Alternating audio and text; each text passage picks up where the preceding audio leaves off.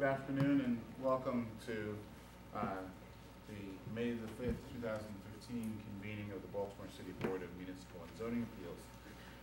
Sorry for a little bit of a delay before we got started this afternoon. Before we get into our hearings, some ground rules. First, if you have a cell phone, a pager, anything that makes any kind of audible electronic noise, anything that plays a ringtone, the like, we ask at a minimum that you please turn those devices to a vibrate-only position, and if not off. Additionally, the extent that you need to have a conversation, we ask that you please take that conversation out the double doors to your rear. And the reason for those rules is pretty simple. You'll note that there are a number of microphones that are arrayed around us up here, and those microphones are all very sensitive. They're not only for the purpose of amplification, but they're also for the purpose of recording these proceedings. And cell phones, pagers, and the like, conversations all disrupt the recording of these proceedings as well as the general conduct of these proceedings. Additionally, those of you who are sitting forward of the wall above you and all of you can see that there are 2 cameras up here mounted on the wall behind us, and there are 3 video cameras mounted on the wall behind all of you. And those video cameras are for the purpose of recording these proceedings for broadcast on the city's cable access network. Again, cell phones, pagers, conversations, and the like disrupt that process as well. We will be voting at the end of the day, but if you've got something better to do on a rather splendid May afternoon, that's certainly understandable. If you take out pen and paper, it can give you the number for the zoning board office, and you can call in the morning and find out how we ruled. I'll read this number off a couple of times. The number for the zoning board office is 410-396-4301. Again, that's 410-396-4301. You will, however, need to wait until you receive the formal written notice of the outcome of your case. That should be forthcoming in about 3 to 4 weeks before you'll be able to get your permits. We certainly ask that you not build in the city of Baltimore without first obtaining all proper permits.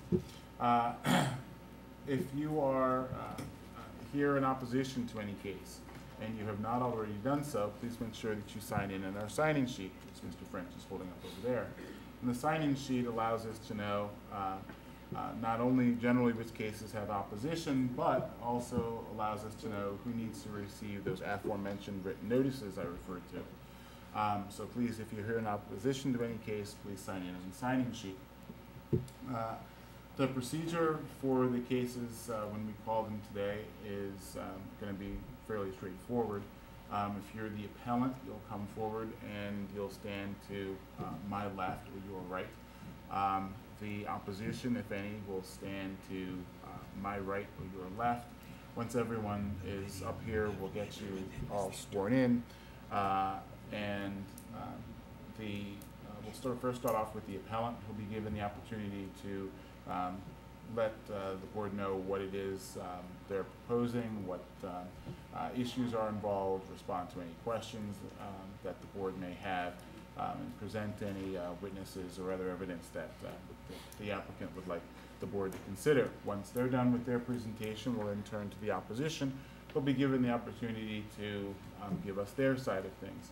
Once the opposition is done with their presentation, we'll turn back to the appellant to respond to any points that were brought up by the opposition and to offer a closing remarks. We won't be going back and forth, unnecessarily delaying things and keeping folks here later into the day than is necessary.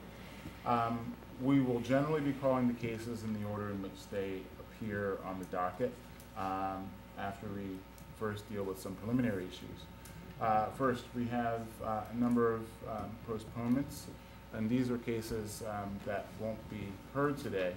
And if you're here on any of these cases, those cases won't be going forward today, but so long as you have signed in on the sign-in sheet, we will know how to notify you when those cases will be going forward, but these cases won't be going forward today.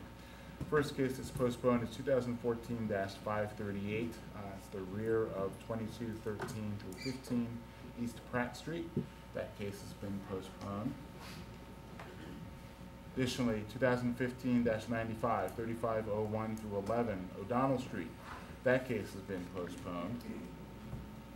And 2015-108, 801 through 09 Eastern Avenue.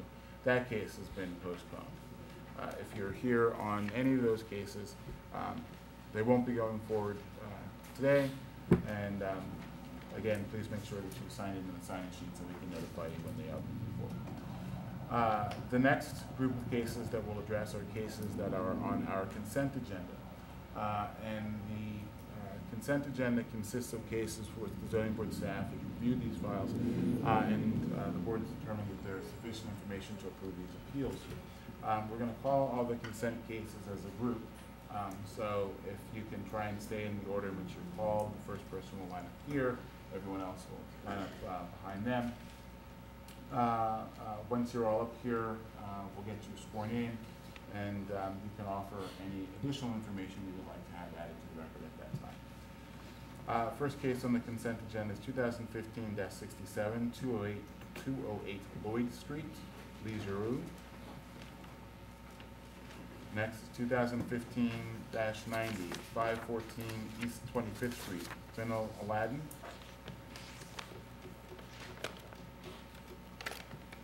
Next will be 2015-91, 1415 Bush Street, Adam Bird.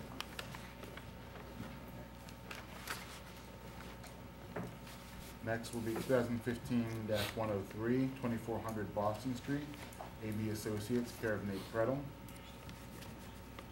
After that will be 2015-105, 3604 Eastern Avenue, Verizon Wireless, care of Alexander Bull.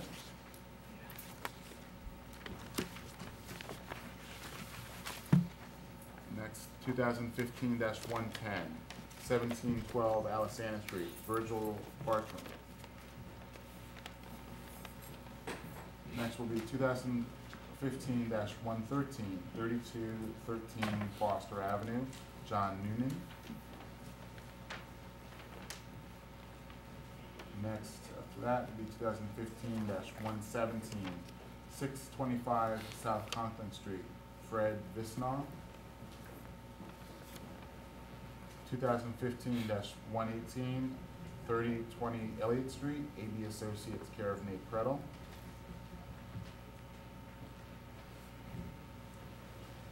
2015-120, 6516 Pebblebrook Road, Israel Goodman. 2015-125, 1517 through 23 South Caton Avenue, Verizon Wireless, care of Michael Weiland.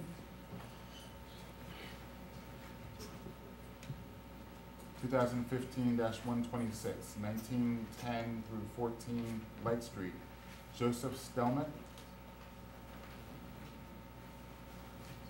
2015-127, 3814 East Northern Parkway, Michael Crowder. And last, 2015-130, 1207 through 15 South Highland Avenue, Lisa Junker.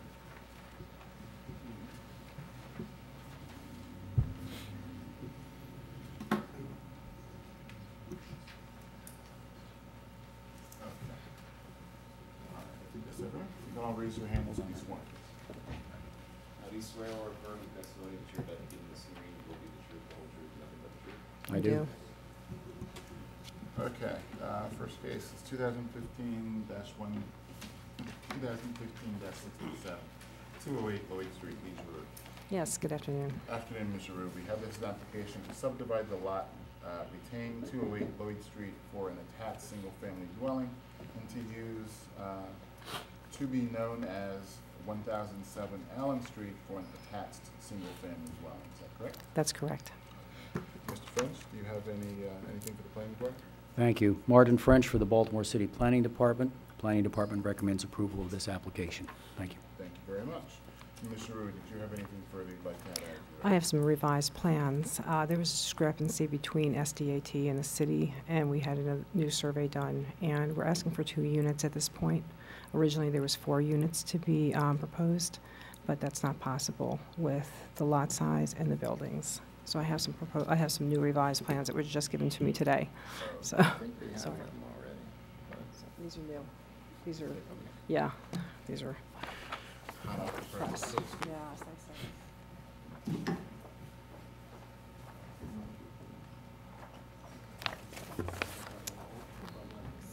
Great. Thank you. Anything further? No, that's it. Thank you so much. Zoning board staff, having previously reviewed your application, is knowing that there's sufficient information to approve your appeal. Thank you very much. Have a good afternoon. Next up, 2015-90, 514 East 25th Street, Reno Aladdin. Here. Afternoon, sir. Good afternoon.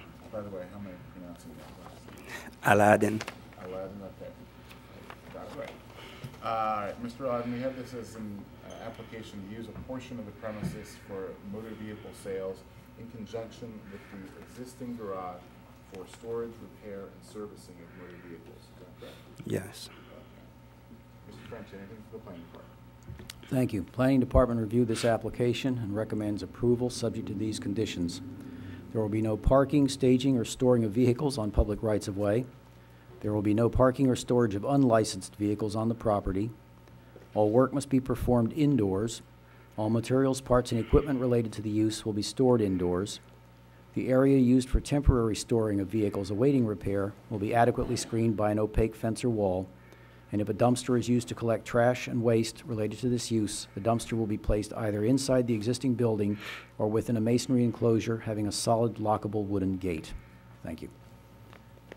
And Mr. Aladdin, do you accept the conditions offered by the planning department? Yes, I do. Okay, and did you have anything further you'd like to add to supplement the record? No. Zoning board staff, having previously reviewed the application, determined that there is sufficient information to approve your appeal. Thank you. Look at that.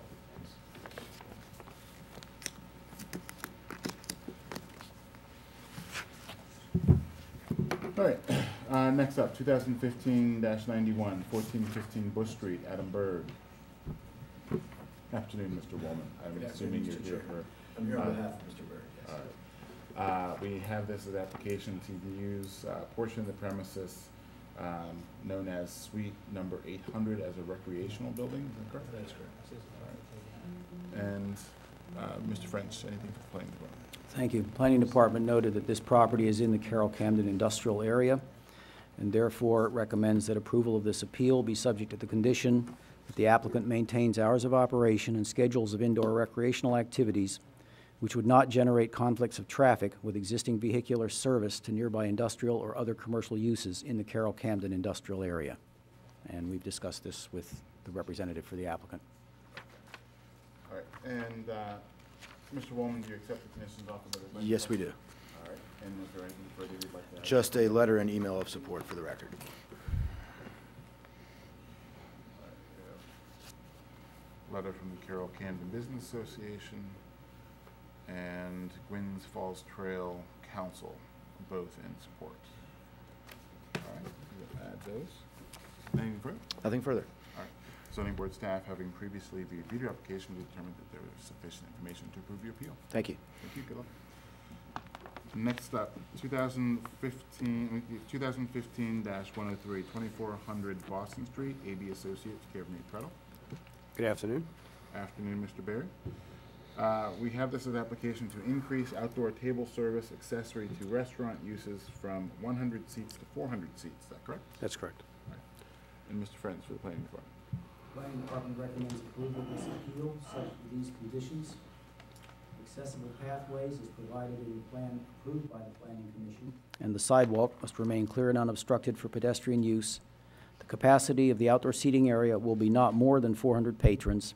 There will be no outdoor bar, no outdoor music, jukebox, or other form of entertainment, and all patrons must be seated for dining and served by wait staff. Thank you. Thank you. All right. And Mr. Berry, does your client accept the conditions offered by the planning department? Yes, no problem. All right. And is there anything further you'd like to add to supplement the record at this time? Now, I think the record should also include a number of letters from the community associations, homeowners associations that are in support of this. The can company went out and gave them a full briefing and plans before we applied to receive Planning Commission approval as an amendment to the PUD back on April 23rd. and the original plan unit development goes back to 1988. Seems like only yesterday. Okay. All right, and I think that we have those letters in record, correct, Mr. Chairman? Yeah. All right, anything further? That's it. All right, zoning board staff, having previously reviewed the application, we determined that there is sufficient information to approve your appeal. Great, thank you very much. And we'll call 2015-118, 3020 Elliott Street, AB Associates, care of Nate Predel. Ah, you guys are switching off. Yeah. All right, Mr. Predel, we have this as an application to raise the existing structure, subdivide the lot into 2 lots, and construct 2 new 4-story attached single-family dwellings with lower-level garages and rooftop decks. Is that correct? That's correct. All right, and Mr. French, for the planning department? Thank you. Planning Department recommends approval of this appeal as it would extinguish non-conforming use of the property, subject to the condition that the proposed subdivision of the property is approved by the Planning Commission. Thank you. Thank you. All right, and Mr. Predel, is that condition acceptable to your client? Yes, it is. And is there anything further you would like to add that's up in the record at this time? No. Zoning board staff, having previously reviewed the application, determined that there is sufficient information to approve your appeal. Thank you. Good luck. Next, 2015-105, 3604 Eastern Avenue, Verizon Wireless, care of Alexandra Bull. Hello. Afternoon. Ms. Bull, we have this as an application to install a telecommunications facility consisting of 12 antennas and generator onto the rooftop of an office building. Is that correct? That's correct. Mr. Friends, the planning department? Thank you. The Planning Department recommends approval of this appeal, subject to these conditions. The antennas and related equipment, where visible from or across or along Eastern Avenue, must be painted to match the building to ensure they are visually unobtrusive. The panel antennas and related equipment will remain mounted as illustrated in the plans and elevations submitted to planning, and the applicant will adequately mitigate any adverse effect as specified in the report of the Historical and Architectural Preservation Division of the Department of Planning in accordance with that report's recommendations. Thank you. Thank you. And Ms. Bull, do you accept the conditions offered by the planning department? Yes. All right. And is there anything further you'd like to add to the record at this time? No. Zoning board staff, having previously reviewed your application, we determined there is sufficient information to approve your appeal. All right, thank you. Thank you. Good luck. Next, 2015-110, 1712 Alisana Street, Virgil Bartram. Good afternoon. Afternoon, sir. We have this as an application to construct a 3rd-floor rear addition onto a mixed-use building housing a restaurant and tavern with live entertainment and dancing and 1 dwelling. Is that correct? That's correct. All right. Mr. French, anything for the planning department? Planning Department has no comment on this application. Thank you. Okay. And Mr. Bartram, is there anything further you'd like to add to supplement the record? I would only add that we've presented our drawings to the Fells Point Design Review Committee and got their approval. Okay. Is there a letter or anything like that? I have the application form and with their signature. Okay.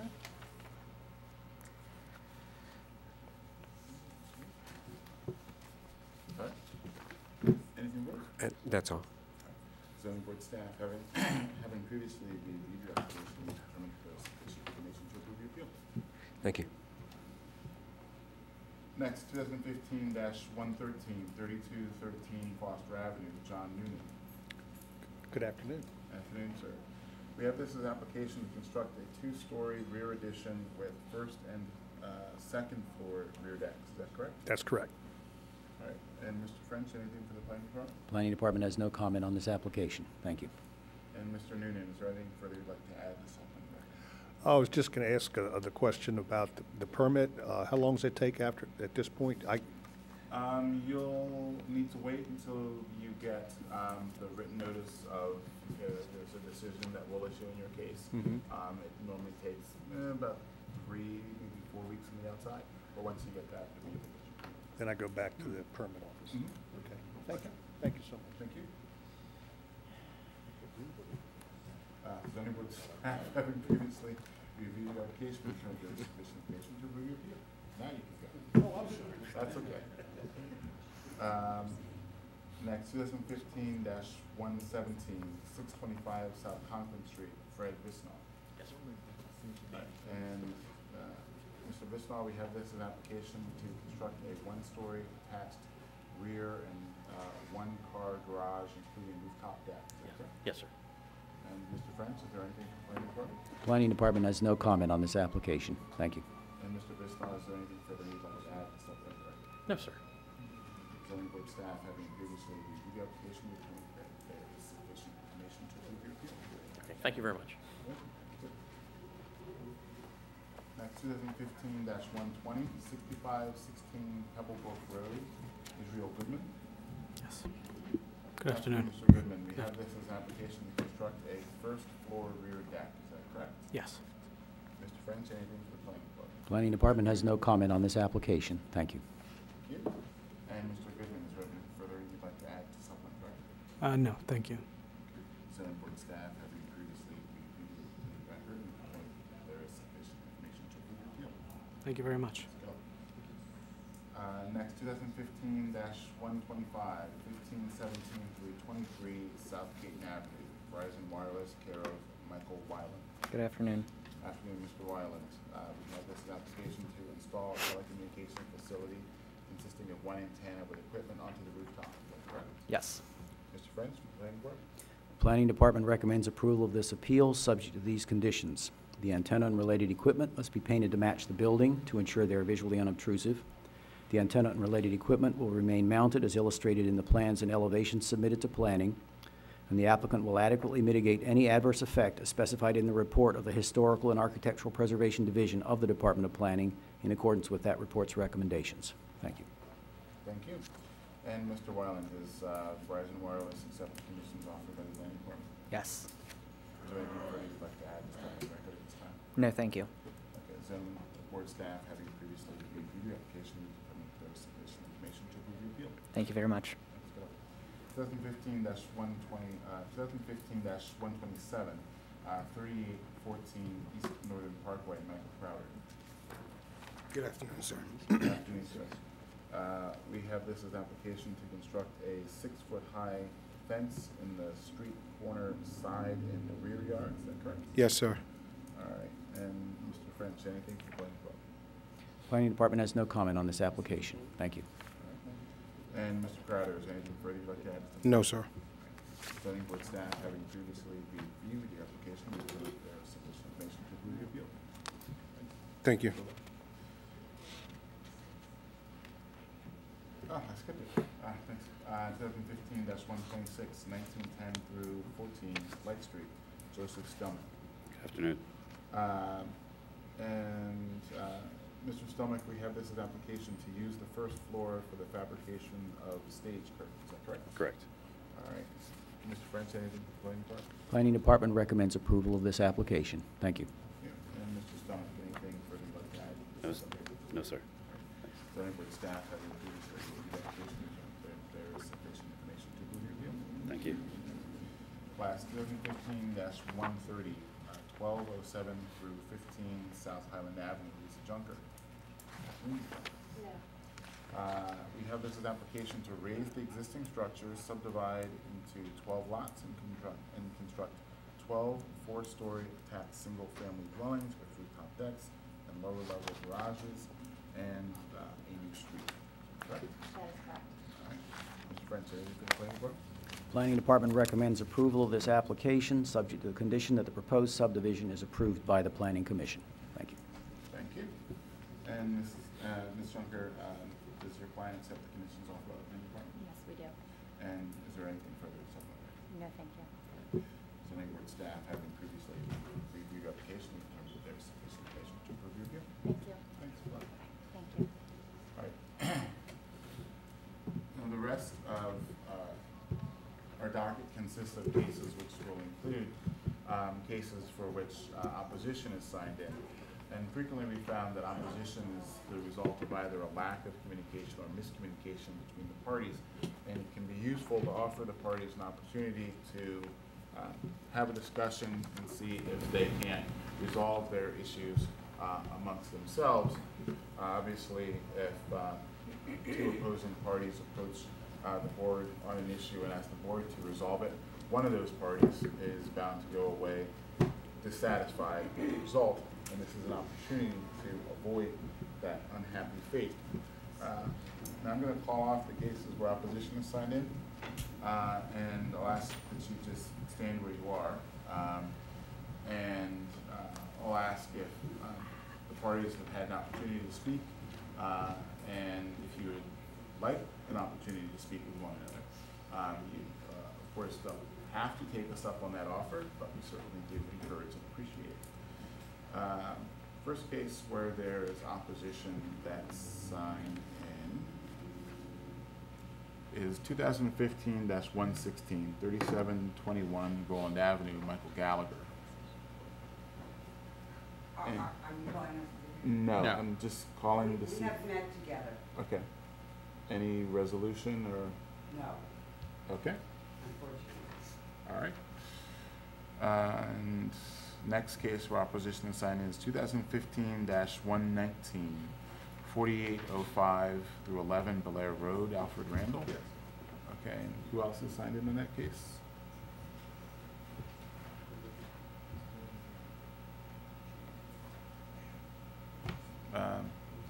Calling again, 2015-119, 4805 through 11 Belair Road.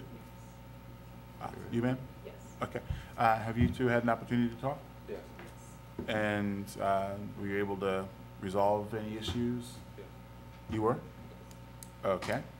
Yeah, it was. Why don't you guys come up?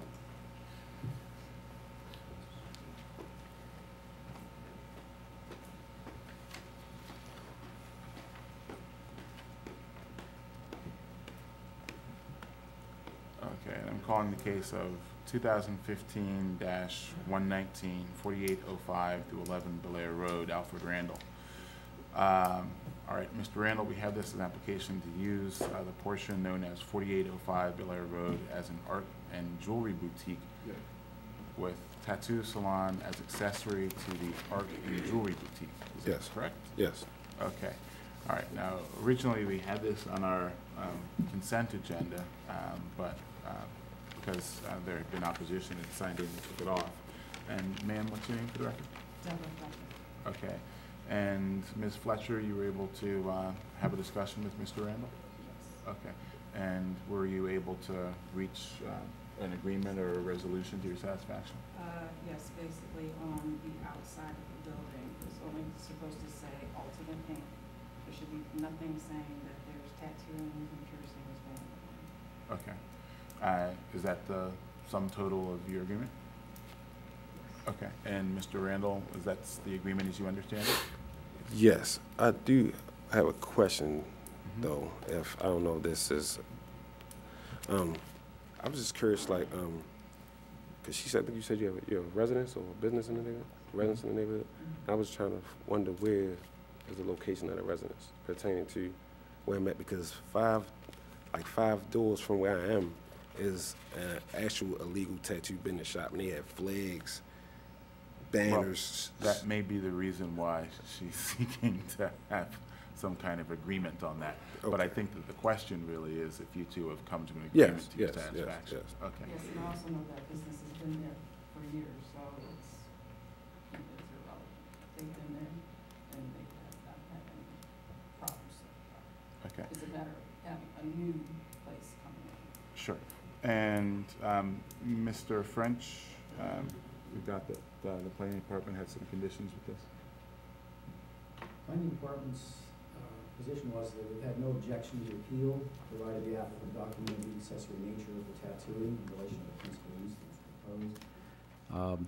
As I discussed with both the applicant and the protestant, we noted that in cases such as this previously, the board had accepted this arrangement of accessory tattooing, provided that the floor plan showed that the tattoo room or rooms was not at the very front of the building or by the entrance to the building, and that there was no exterior signage which indicated that tattooing was available on the premises. Okay. All right. So it sounds like. We do have that in the file. That's why I had it on the consent. Okay. And it sounds like, I'm sorry, your name again, Ms. Fletcher. It sounds like the planning department echoes your concerns about signage. And Mr. Randall, do you accept the conditions offered by the planning department? Yes. All right. And was there anything further you would like to add to supplement the record at this time? And I did want to offer this. Y'all might have it in y'all file. The discrepancies I pulled up when I was searching for the zoning code on the building. Like if you search Chrome browser, it may come up as a B22.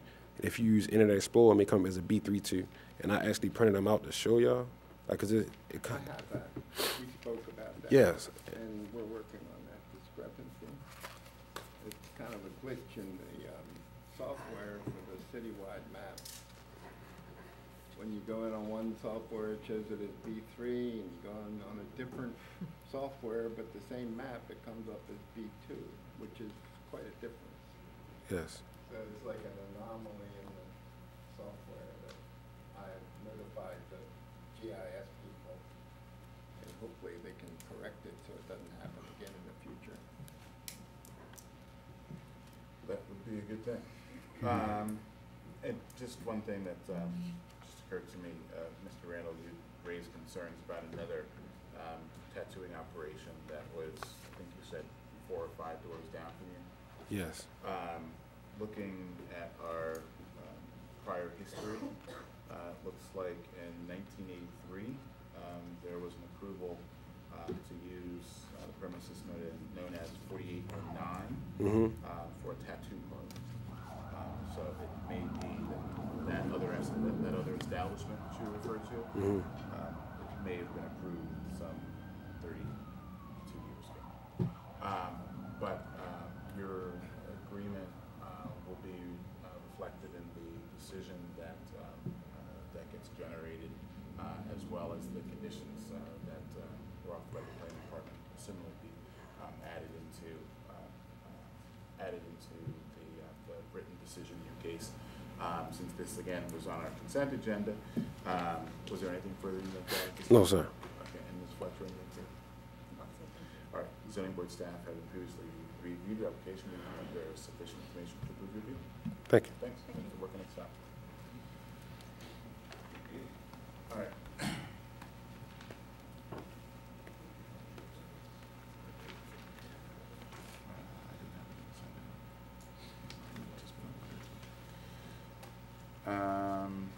Next is 2015-133, 219 South High Street, Martin Marin. We're here. They're actually not scheduled till 3. Yeah. But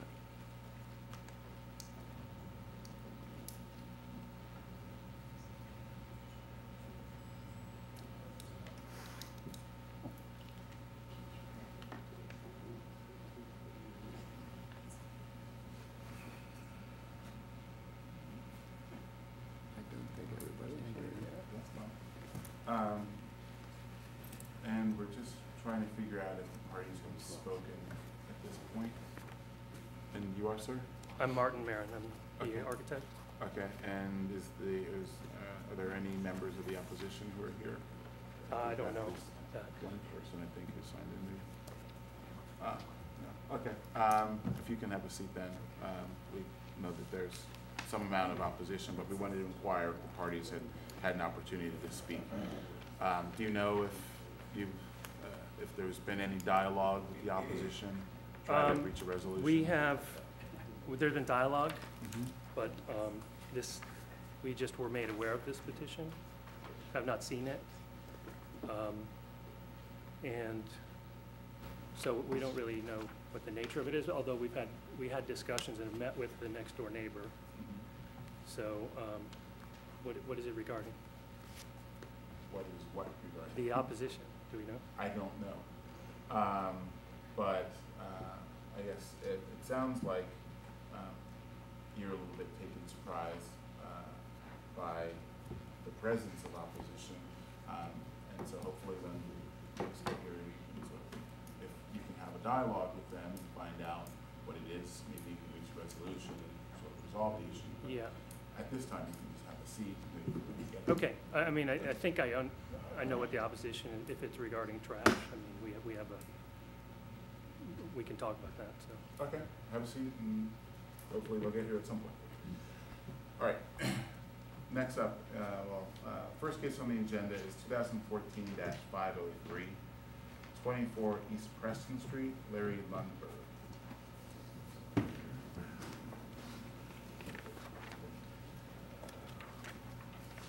Hello, I'm Tom Williams, the owner of the property. Okay. All right, Mr. Williams and is Mr. Lundberg here? I'm Lundberg. Okay. All right, Mr. Lundberg, we have this as an application to use the premises to house 2 dwelling units and construct a first floor rear deck, is that correct? Correct. That's correct. Can you both raise your hands and be sworn to that?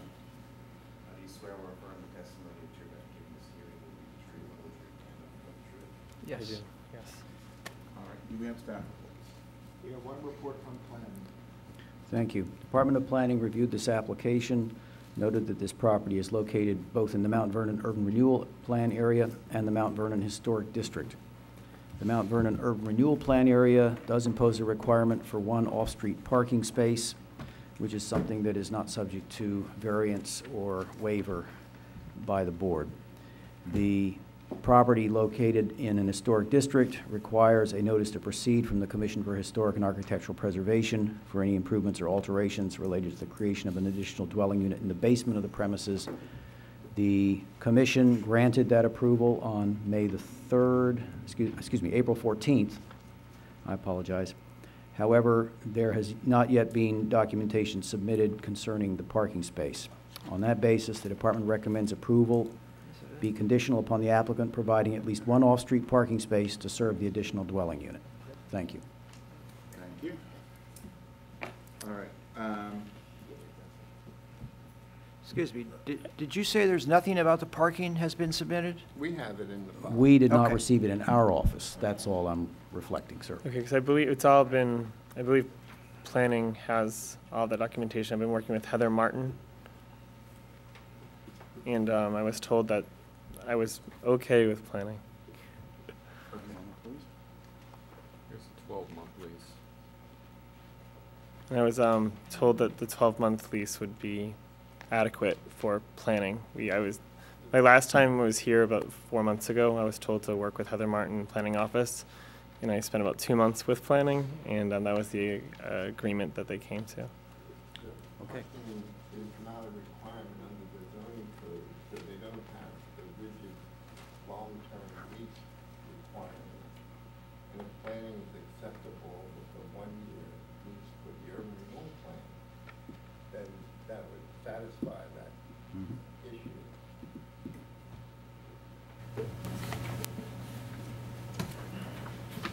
Okay. All right. So there's 2 of you, and you both seem to want to talk. So, Sorry. Mr. Lundberg, what's your position in all of this? I know that you're the applicant, and Mr. Williams? Yes, sir. You're the owner of the building, so what's your status? I will be the contractor, Okay. and I have nothing further to add. Okay. We're just under the impression that the 1-year lease was adequate, and we were told that, and we're here for verification. Okay, well, that's a planning issue. Okay? So why don't you're here on an appeal for a conditional conversion. So why don't you tell us about what you're looking to do with the property? We're going to put an apartment in the basement with an entrance in the front, of which I've submitted drawings, and you have the plans for it there.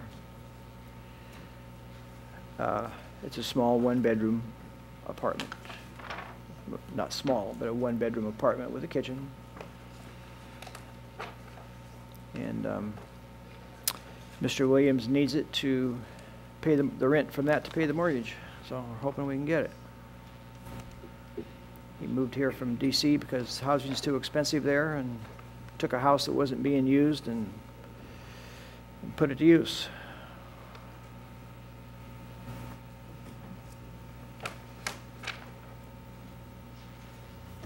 There's also a basement plan in there that shows an efficiency apartment that you could ignore. It's the 1-bedroom apartment. And you're looking at the other floors now.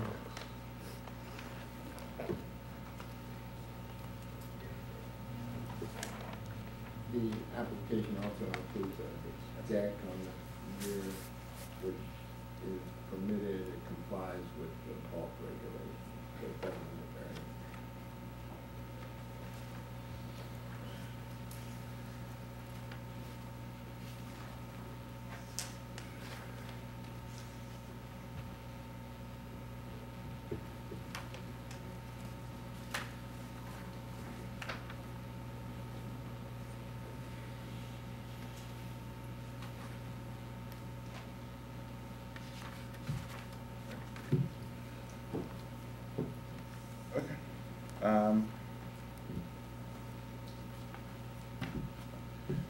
Any questions?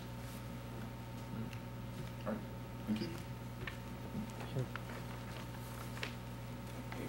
That's it? Yes. We wait for the written, you don't say anything now?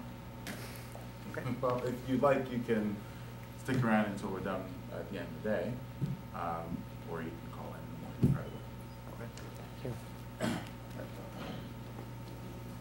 Next, 2014-557, 1625 Thames Street, Caroline Hecker.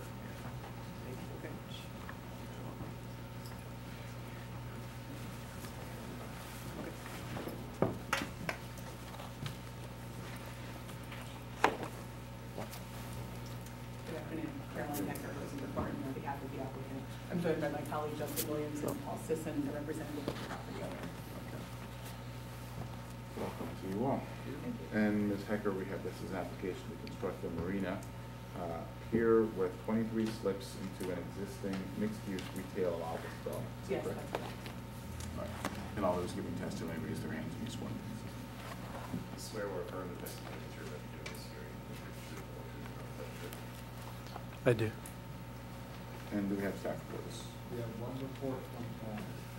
Thank you. Planning Department has reviewed this application. Note that this property is contained both in the Fells Point Waterfront Urban Renewal Plan area and the Fells Point Historic District. The proposal is consistent with the requirements of the Urban Renewal Plan. Because it is in the Historic District, the department recommends approval of this appeal, subject to final approval of the proposed marina by the Commission for Historical and Architectural Preservation. Thank you. Okay, and Ms. Hecker, is your client amenable with the condition offered by the planning firm? Yes, we've submitted our plans to the Fells Point DRC, and we're also working with Eddie Leon, the Commission for Historic and Architectural Preservation. Okay, and why don't you tell us about what is involved in this plan? Very well. With your permission, I'd like to proceed by way of a proffer, and Mr. Sisson can certainly answer any additional questions that the board might have. But this is a property located in the B32 zoning district, and as Mr. French mentioned, it is in the Fells Point Waterfront Urban Renewal Plan and the Fells Point Historic District. It is also subject to the Baltimore City Marina Master Plan, which calls out a proposal for 32 slips at this property. The proposal here is slightly smaller. It's only 23 slips, but that marina use still obviously is a conditional use subject to zoning board approval. The property in total is a little over 1.3 acres. It has 234 feet of frontage along the waterfront, and it's improved with a group of buildings that contain retail, restaurant, and office uses, as well as the waterfront promenade. There's a photograph from Google Earth, an aerial image of the property in the file that Mr. Williams handed out, as well as some photographs of the existing conditions on the site. Browns Wharf LLC is proposing, as I said, to construct a 23-slip marina adjacent to the existing buildings on the property. There's a site plan showing the proposed layout of the marina. It'll extend about 125 feet into the harbor on a floating pier. It's slightly west of the Broadway Pier and slightly east of where the kayak place is on the waterfront there, so it'll fit nicely right between the two of them. Sufficient parking is provided across the street in the Thames Street parking garage. Browns Wharf LLC has a lease, long-term lease for 200 spaces in that parking garage, of which 84 are currently committed to the users within the existing structures, the existing uses that are there. 12 parking spaces would be required for the marina use, so there certainly is plenty of available parking to meet the marina requirement. But as a practical matter, this marina is actually going to serve primarily transient boaters, so these will be people who will be coming in and mooring their boats there for the evening to enjoy the businesses in Fells Point. We met extensively with the Fells Point Community Association, and that was their preference. They preferred to see a transient marina that would accommodate people who wanted to come to Baltimore from elsewhere by boat versus a long-term slip rental. The outline that I've submitted includes the legal standards, and I'd just like to proffer those. And I'd note that there is a letter of support from the Fells Point Community Association, excuse me, the Fells Point Residents Association in the file. And as I said, this is part of the Marina Master Plan, but slightly smaller than what the Marina Master Plan calls for at this location. I believe there had been a gentleman here earlier who we had spoken with briefly from a competitor marina at Henderson's Wharf.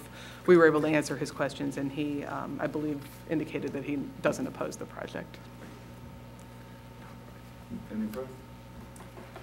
Unless you have questions. Nope. Okay. Thank you. Thanks a lot. Thank you.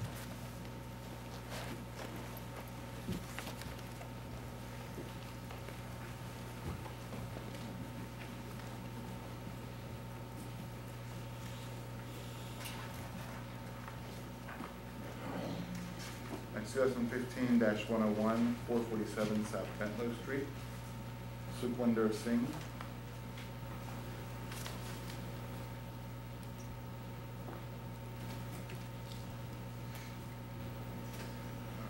Calling again, 447 South Bentlow Street. Sukhwinder Singh.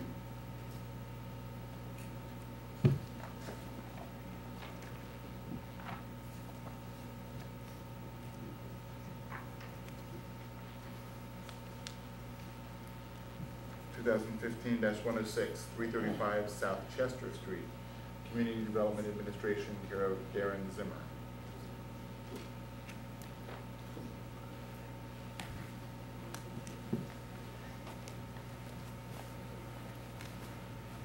Yep. Hi. Afternoon, Mr. Zimmer. Hi, afternoon.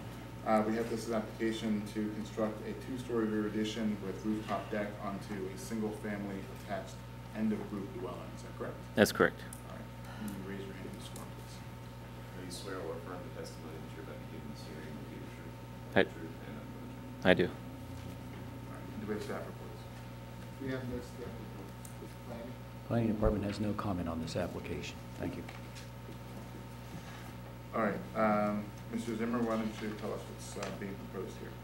Well, basically, this is a vacant property. It's been vacant and run down for quite a few years, and I plan to demolish the rear section, which is approximately 25 feet of building, and construct a new dwelling that's slightly wider to meet the property line in the rear, which will also be applicable within the guidelines of the CHAP historic requirements.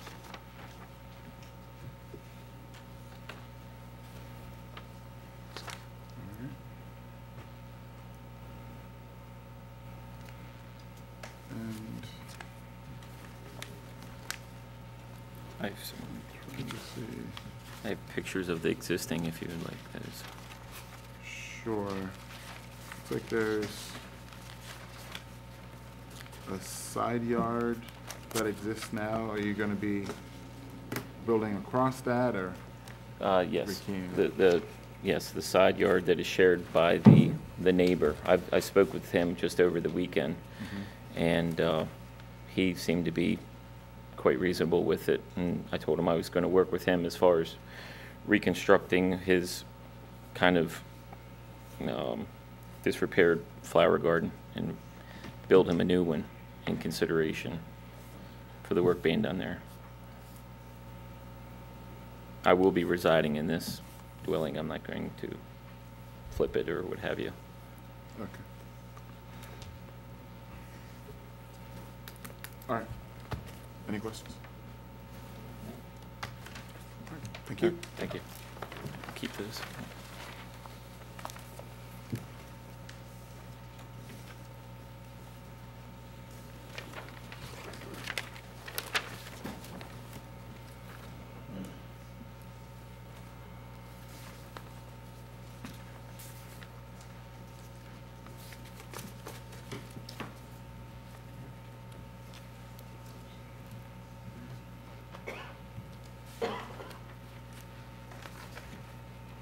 Next, 2015-111, 2730 East Baltimore Street. Clearwater Properties LLC, care of Eric Thomas.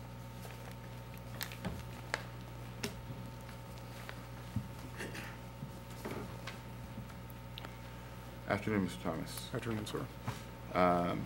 We have this as an application to construct a third-floor rooftop deck with open access from third floor rear onto a single-family attached dwelling. Is that correct? Correct, yes. All right, can you raise your hand and be sworn, please? I swear or affirm the testimony that you're about to give in this hearing will be the truth, the whole truth, and nothing but the truth. Yes. All right, do we have staff reports? Planning Department has no comment on this application. Thank you. Thank you. Okay, Mr. Thomas, why don't you tell us what you're proposing to do here? We've got an access door right now from the third floor. We could go out there, build stairs up to the roof deck, and then have a 14.6 by 16-foot roof deck set back approximately, I believe it's 8 feet from the front of the house, give or take.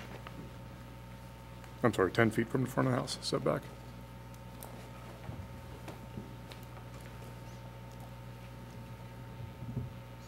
These stairs from the back are just basically to get access to the roof deck. The existing height of the structure is 34 feet 10 inches. I believe so, yes. And you've got the deck mounted up on top of the roof there.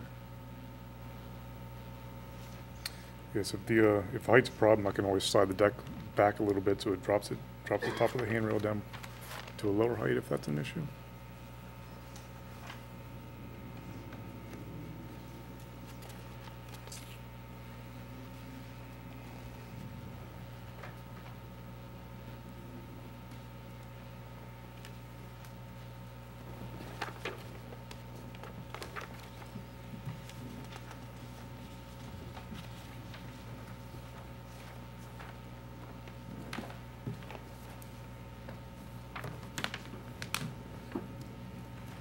Existing front of the house is at 37 feet.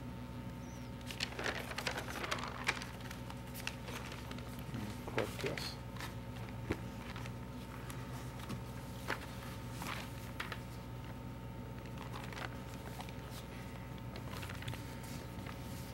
Also have photos of a deck that's 2 doors down on the neighbor's house, 2 doors towards the east.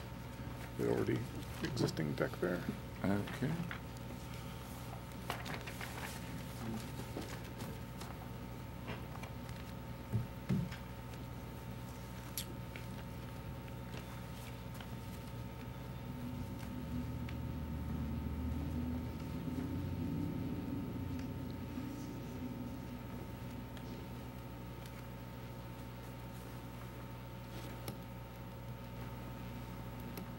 All right. Any questions? All right, thank you. All right, thank you.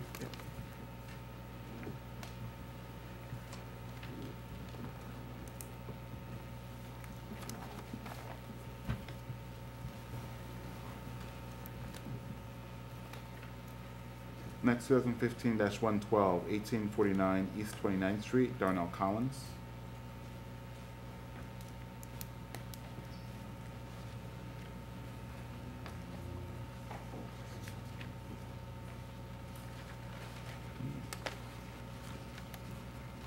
Good evening.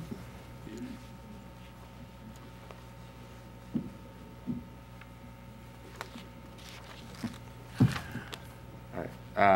Mr. Collins, we have this as an application to use the first floor portion known as 2890 Hillin Road as a beauty shop within a mixed-use, multiple family attached corner dwelling. Is that correct? Yes, sir.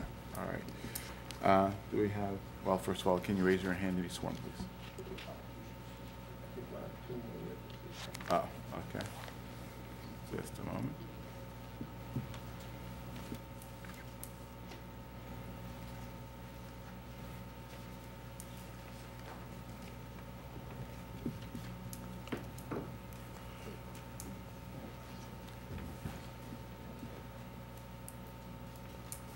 Okay.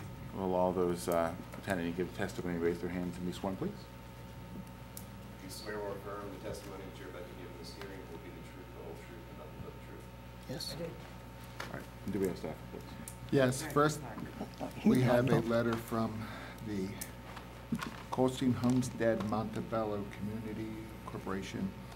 They write that 1849 East 29th Street is a vacant building and not currently being used as a beauty shop. In fact, we show no current use of these premises as a beauty shop or anything else. Further, we have seen no plans for the proposed beauty shop, nor specifics regarding the impact increased pedestrian and vehicular traffic will have on the community, or how they are to be addressed. For these reasons, the Coldstream Homestead Montebello Community Corporation does not support this request, and it's signed by the President, Mark Washington. Does planning have a report?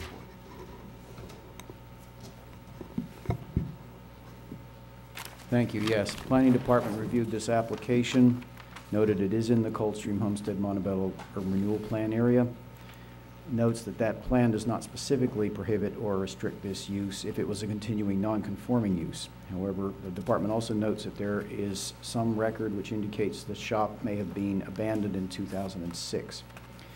The department therefore recommends disapproval of this appeal unless the applicant demonstrates to the board that non-conforming use of the premises has not been discontinued or abandoned.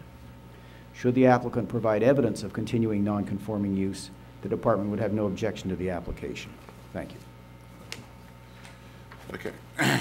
Mr. Collins, did you understand what I guess the position of the planning department is? I basically did. Okay. All right. And so it's going to be, I guess the whole point of the what this case is going to come down to is whether or not the beauty shop use has been discontinued in the past or not. Do you know, is there anything that's operating, is there any business or anything that's operating out of this space right now? If I may, I'd like to show you a picture of it. This has been a beauty shop since 1965. My mother, and I'm the owner of the building now. She's been there since longer than that, and been a pillar of this community for a long time. And in 2013, the beginning of 2013, she fell ill. And during that time, I sent my two nieces to cosmetology school, and they have just completed that. And we're going to reopen the shop. And I didn't think that it was a use, so when I went to apply for continuous, which has had to be within 12 months, we was on the borderline there. So it was suggested that I come down to the board to get it filed because it had as a non.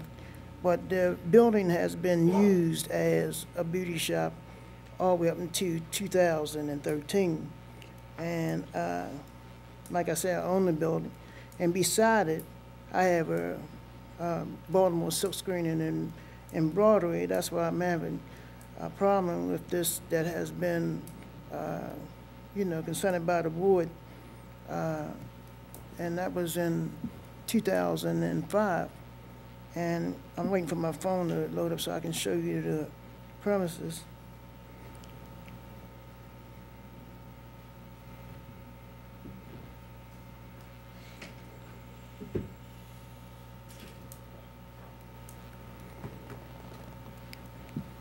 Wow.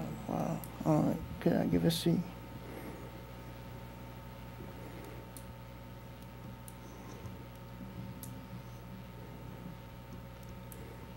You can go this way. You can see. Oh, excuse me. Okay. Can you show the pictures first to? Ms. Pratt, I think you have seen it before. I had you around here before when Mr. March was with it. Oh, yeah. This is the beauty shop, and this is the shirt shop here.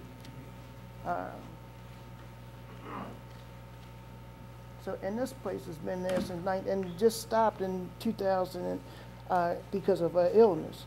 And she wanted her grandkids to go to school, and I have signatures from the community that's really in favor of this. They want them to open back because my mother was the grandmother of that community, and she ran this shop and neighborhood kids for I don't know how long, so I didn't know that it had opposition behind it at all. What? Okay. Councilwoman, have you reviewed the pictures? I have. Okay.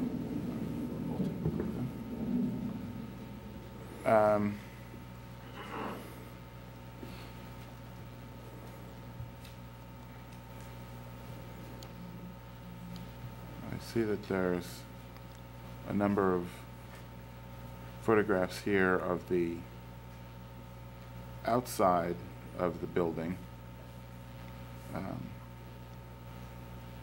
Oh, I have some on the inside if you'd like to see that too. Sure, if you have those. You said that your mother or grandmother? My mother. Mother. Yeah. Had operated the Here you go, right beauty here. salon out of the premises. Oh, wow. And these come from the records. Well, I do show that. Here they are, right here. Well, we've got prior history that shows that. Okay. Going back to the first approval as a beauty salon use was back in 1966. Although there's one that goes even back further to 1962.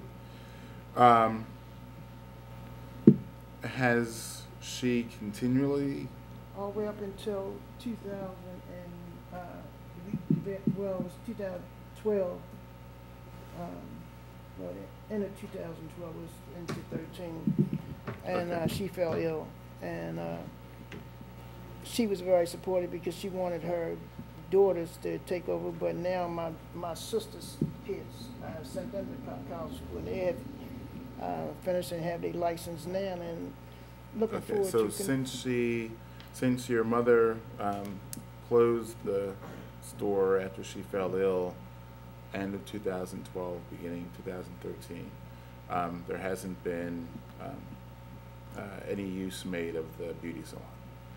Well, it's still been operative, but I wanted to be in the sense that it'd be tax dollars instead of freelancing or anything of that sort. So I wanted to make sure that they were doing what they were supposed to be doing, filing her legally, so we'd be tax dollars instead of any other way that was being done. But it has been operational straight through, except for the last 8 months or so, I guess, or a little longer than that.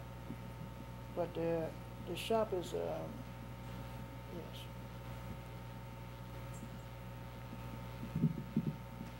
And we have had requests from the community itself for it opening up, because in that area there's no other beauty shops and they have to go all the way up on Bel Air Road.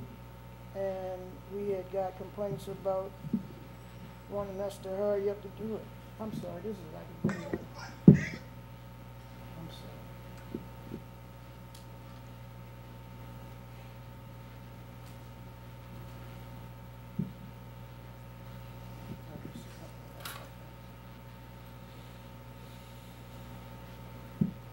Okay. This is one, Pat, that Mr. March was talking to you about. I'm sorry, I just had a back operation. That's why I'm kind of wild. I have a cane. That's why That's I'm okay. kind Oh, of. you're talking, you mean Mr. Mark? No, I was talking about Oh, Mr. March. March on. Yeah. Victor, I mean Eric. Eric March. Okay. While you look for those, we'll turn to your opposition at this time. Okay. Okay, and then once you find the pictures, you can just take a moment, show them the opposition, and then pass them. Councilwoman. Mary Pat Clark, Baltimore City Council, 14th District. This is a residence in the Coldstream Homestead, Montebello, Chum area of Baltimore City. I'm here with Mark Washington, Executive Director, who will speak in a moment. What I'd like to say, I have no personal knowledge of when this closed. I think that the owner has provided that. I don't think anyone's going to argue the timelines he's described. Here's the problem that we have. When we do have an abandonment, which whether it's intended, whether it's anyone's fault, whether it's a fire, whether it's a whatever it is. In this community especially, we are very vigilant to try to make sure that the loss of the non-conforming use is official. Just because in so many instances, and not in this one at all, these non-conforming corner uses are extremely problematic in the neighborhood. And that's why we're here. That's what I have to say. Okay. Here you go. Yeah. Hi, thanks. We accept the timeline as being factual because it does in fact support and corroborate what we've seen. A street view of the location will show that right now the facility itself is not being used and hasn't been utilized as was presented for some time. For the record, I think he said that it's been discontinued for about the last 8 months. Well, no. The building itself for close to 2 years, as you said, almost 2013, has not been used as a salon. So we would disagree with that assessment. Good. That's not what I'm saying. Oh, okay. All right. I'm sorry. Go ahead. No, I just I'm talking about just the timeline that he's saying. Right now, there are 2 apartments over the top of this. Yeah, we're not talking about the park. Well, I'm just saying to you that the property from that point, when I was telling you that the time that my mom's got ill, Right. she didn't want my nieces to be working in the beauty shop without license or them being licensed. So her thing is that it stopped at 2013. It was actually That's exactly what I said. Okay, all right, I'm sorry. I'm sorry. Yeah, we But all here's agree. the beauty shop. The shop is operable. I mean, the shop is modern. Okay, it's we'll get back to that. So, what I do want to say is to reiterate what our council person said. We are very cognizant of these non-conforming use, and that every opportunity that we get to try to rein in some real community control over them, we will take that opportunity. We were giving a very vociferous show of non-support for the reemergence of a beauty shop by the homeowner that lives at 1847 East 29th Street, and of course from the homeowner that lives directly across the street, 1901. In our letter that we sent, we specifically said we did not support because we still had questions that needed to be answered. We did survey the area, and what we found was something that I'm sure won't be surprising to you all, that most of the renters didn't matter to them one way or another. But for the homeowners, they did have concerns about a facility coming there, the impact on their property values, what it would mean to the neighborhood, and of course, the big issue is always parking. Typically, as it was pointed out to me by one of the residents, when you have these type of beauty salons, and there is another hairdresser right around the corner in the 2900 block of Harford Road right there at Hillen. But when you have these beauty shops, typically clientele, these appointments can range for hours. And sometimes the shops don't close until, well after midnight. So those, I think, are real and legitimate concerns from the residents that will be directly impacted by that area. Ours is a community where we have to move the car from one side of the street to the next. And I think that they have grown quite comfortable over the last 2 years of not having to have to deal with that impact. And so,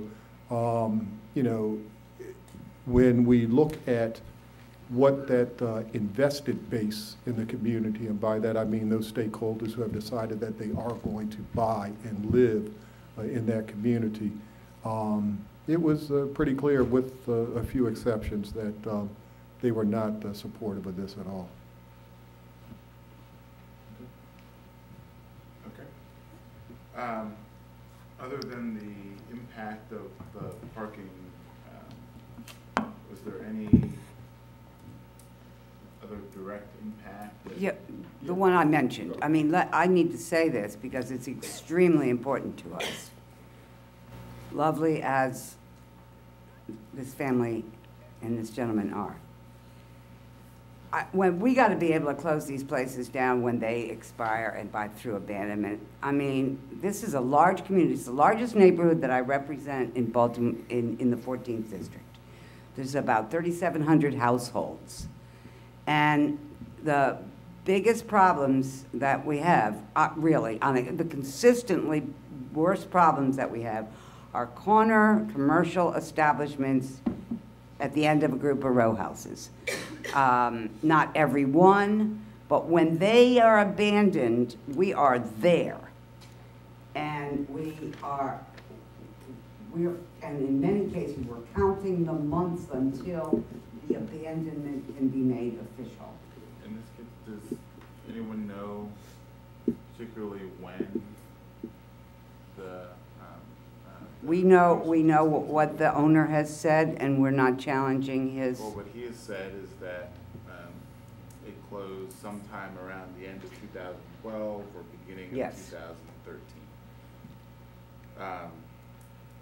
Now, the code on abandonment provides that there is a 12-month period, and that the board can extend that to another 12-month period. Conceivably, were the board so inclined, that could encompass the period that's at issue here. And I'm looking to see if there's any more information as to when exactly the use was discontinued. I think the owner has the best information of all. He owns the property. It was his mother. We're not disputing that. Okay. But I can't, I don't want to be back at this board about one of these corner commercial uses that's expired that wants to be, some other thing, and have a precedent where I'm saying, well, I don't know. In other words, this is important. This isn't a tool that we need and use. Therefore, I think we're going to leave it in your hands and hope that when we're back with one that is a huge problem, there won't be any precedents that get set here today. How's that for enigmatic? May I say something? Anything further? Yeah, so just to be clear, for future purposes, are you saying to us that we are burdened with going out to each establishment and determining, because we've given you clearly when that operation has stopped You mean yeah. Hairdresser? Yeah.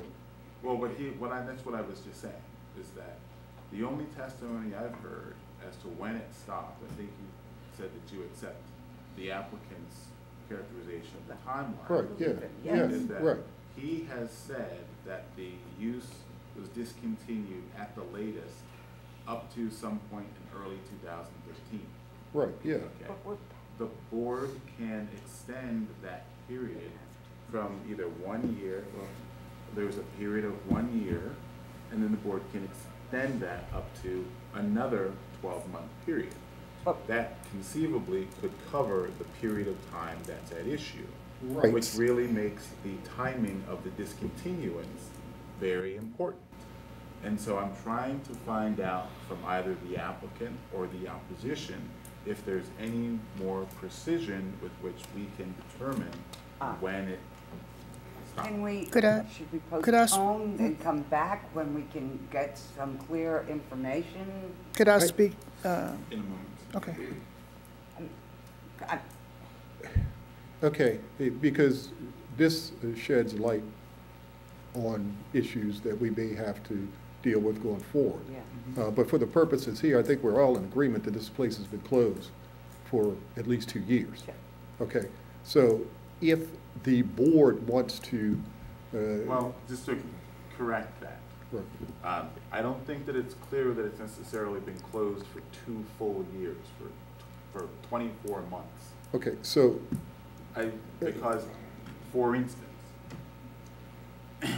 this appeal was filed in March of 2015. mhm. Okay. Let's say that the use was discontinued in March of 2013. That would mean that the application for renewal was filed right on the last month of that possible abandonment period. Therefore, it could be the case, if the board were so inclined to grant him that 1-year extension period, that his application for renewal could be timely. If, for example, the use was discontinued in December of 2012, 24 months from that would have been December of 2014. And then an application in March of 2015 would be untimely. So the timing of the discontinuance, as I said, beginning, is very important in this case. If the only testimony that we have is that it was discontinued at some point between late December 2000, well, late 2012, early 2013, the board doesn't really have anything, any facts with precision to be able to determine that timeline. Just as a, for instance, if you're concerned about other cases, I would think that, as this case shows, having some sort of testimony or evidence, and I know that we've seen it in other cases that both of you have been involved in the past, there has been more precise evidence offered in those cases testimony to be able to determine May I just say that I certainly hear what you're saying, but I would hope that if you decide that you've got the clock right or the calendar right, that I hope that this would be the only conditional use, that you would limit this to this conditional use, if you can. We don't want a grocery store. We don't want a bar. We don't want a deli. We don't want. And it's once you're back in the non-conforming use business, somebody else can come along, you know, not Mr. Collins, but in a couple years, maybe it's so successful, this salon, that they're moving to, you know, I don't know, in the city, of course, but someplace in Baltimore City that's a little maybe fancier or bigger. And then there's this non-conforming use, and here comes somebody in to say, I'd like to open a deli. Now we got problems big time. That's why we're, so if you would please just hear me, hear what I'm saying there. Good. Thank you. Yeah, I'm sorry, go ahead. No, please. Yeah, I just want to add one more thing. In, you know, we do not have the exact date. That's almost an impossibility for us as a community to do, and that's almost an unfair burden on us. So, you know, what we accepted was his timeline because it's consistent with what we have observed in the community. So if this is about what is ultimately in the best interest of the community, then what we were instructed during our survey was quite clear, that the homeowners in that area don't want to feel that additional impact. Now, we have to live with whatever you all decide, and there has been a history here of decisions that have gone against the community's best wishes that we are trying to correct now. And so when we have these opportunities to adhere to what the wishes are of the community to determine what is in their best interest, I think it would behoove us to look at that and say, you know what, in this instance, let's follow what the community is in fact saying they want for themselves, and that's all I have to say. Okay. May I just? Thomas. Yes. Like I said, my family has been in this area I'm 64 years old, and I was born and raised here. And I'm a minister also. And it behooves me that I'm getting so much opposition from Montebello and that community when my family has been so supportive of such. And if the issue is that whether we're going to leave abandoned property to turn to be something that would be undesirable to the community, then by me being the owner of that property, I would make sure that that doesn't happen, because we live in the community too. I don't see why it's being opposed like I live in the county. I live right on 29th Street too, and I own 7 properties on that block. And if you was to see my properties in comparison to properties that are abandoned, I have fixed up abandoned property because I didn't want to bring down the property of my own home. So I don't know what this opposition that I'm having, since my mom's has been in this since 62, doing hair, and have taught young ladies how to do hair. And I just don't understand why I'm getting so much opposition when our goals are to upgrade the community. Because people used to come to my mother's beauty shop, you would think it was a town store, that they came to get information, or they came to just to pay greetings to her. And the community now was really stunned because of when the holidays came around, that they was doing hair in the kitchen. You know, I'm just talking to me because they was so wanted this place to you get back functional. It's not like I own the shirt shop that's right there, the next building, the same building, but the next, that's 2000, I mean, that's 2890, that's 2890, 96, and it's my shirt shop. And I've been there for 15 years. And until something mishap had happened, when they had the little mishap here that they burst my windows out. But I have kept properties up that were vacant. I'm talking about boarding them up and make sure that no intruders came to the belt. So I don't see that we are something that's negative, that we are a positive force to this community, and been here as upstanding community members for a long time. I used to be on the board before he came when we had meetings in the school. So I just don't understand this kind of. Do you have anything that you can, I'm not saying you probably don't have today, but do you have anything you can show the board as to when operations cease, for example, receipts for inventory, receipts, credit card receipts, something that would show us? Certainly, and I have even from the beginning. And see, I didn't think that I was going to have this kind of opposition when I came to. I have 2-3 pages of community members that want this to happen. I mean, want us to. I understand that. I appreciate and at this point, well, excuse me. What I'm looking for is update receipt. I understand what you're saying. I know that wouldn't be a problem, but I don't see the necessity. I mean, we hold over and. They have gone through so much. Did I show you the, you said that you wanted to show the inside? Let me show you what we have done. It's actually not. Okay. May I interject just for 1 second? But that's gone. Okay.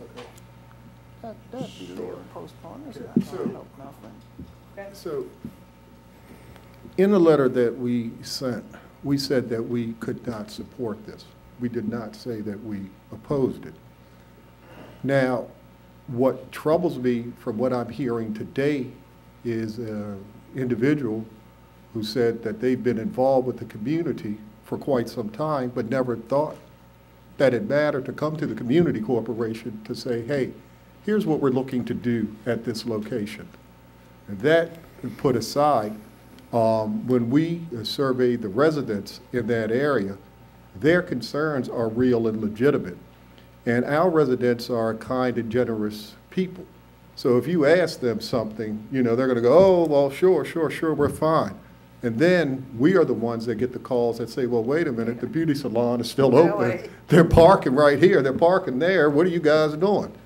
And so what we are prepared to do is to at least listen to how those legitimate issues that the community has regarding parking, pedestrian foot traffic, increased trash, because we have had, and I will be quite candid, some issues with what has gone on in the rear of 1849, and I did not want to bring the list of code violations that are on that address. So we're not trying to limit a possible beneficial business. We're trying to figure out if this business will first be beneficial by addressing and meeting with the real concerns of the residents of the area. I'll throw this out as a proposal, and you both will have to figure out if this is something that sounds workable.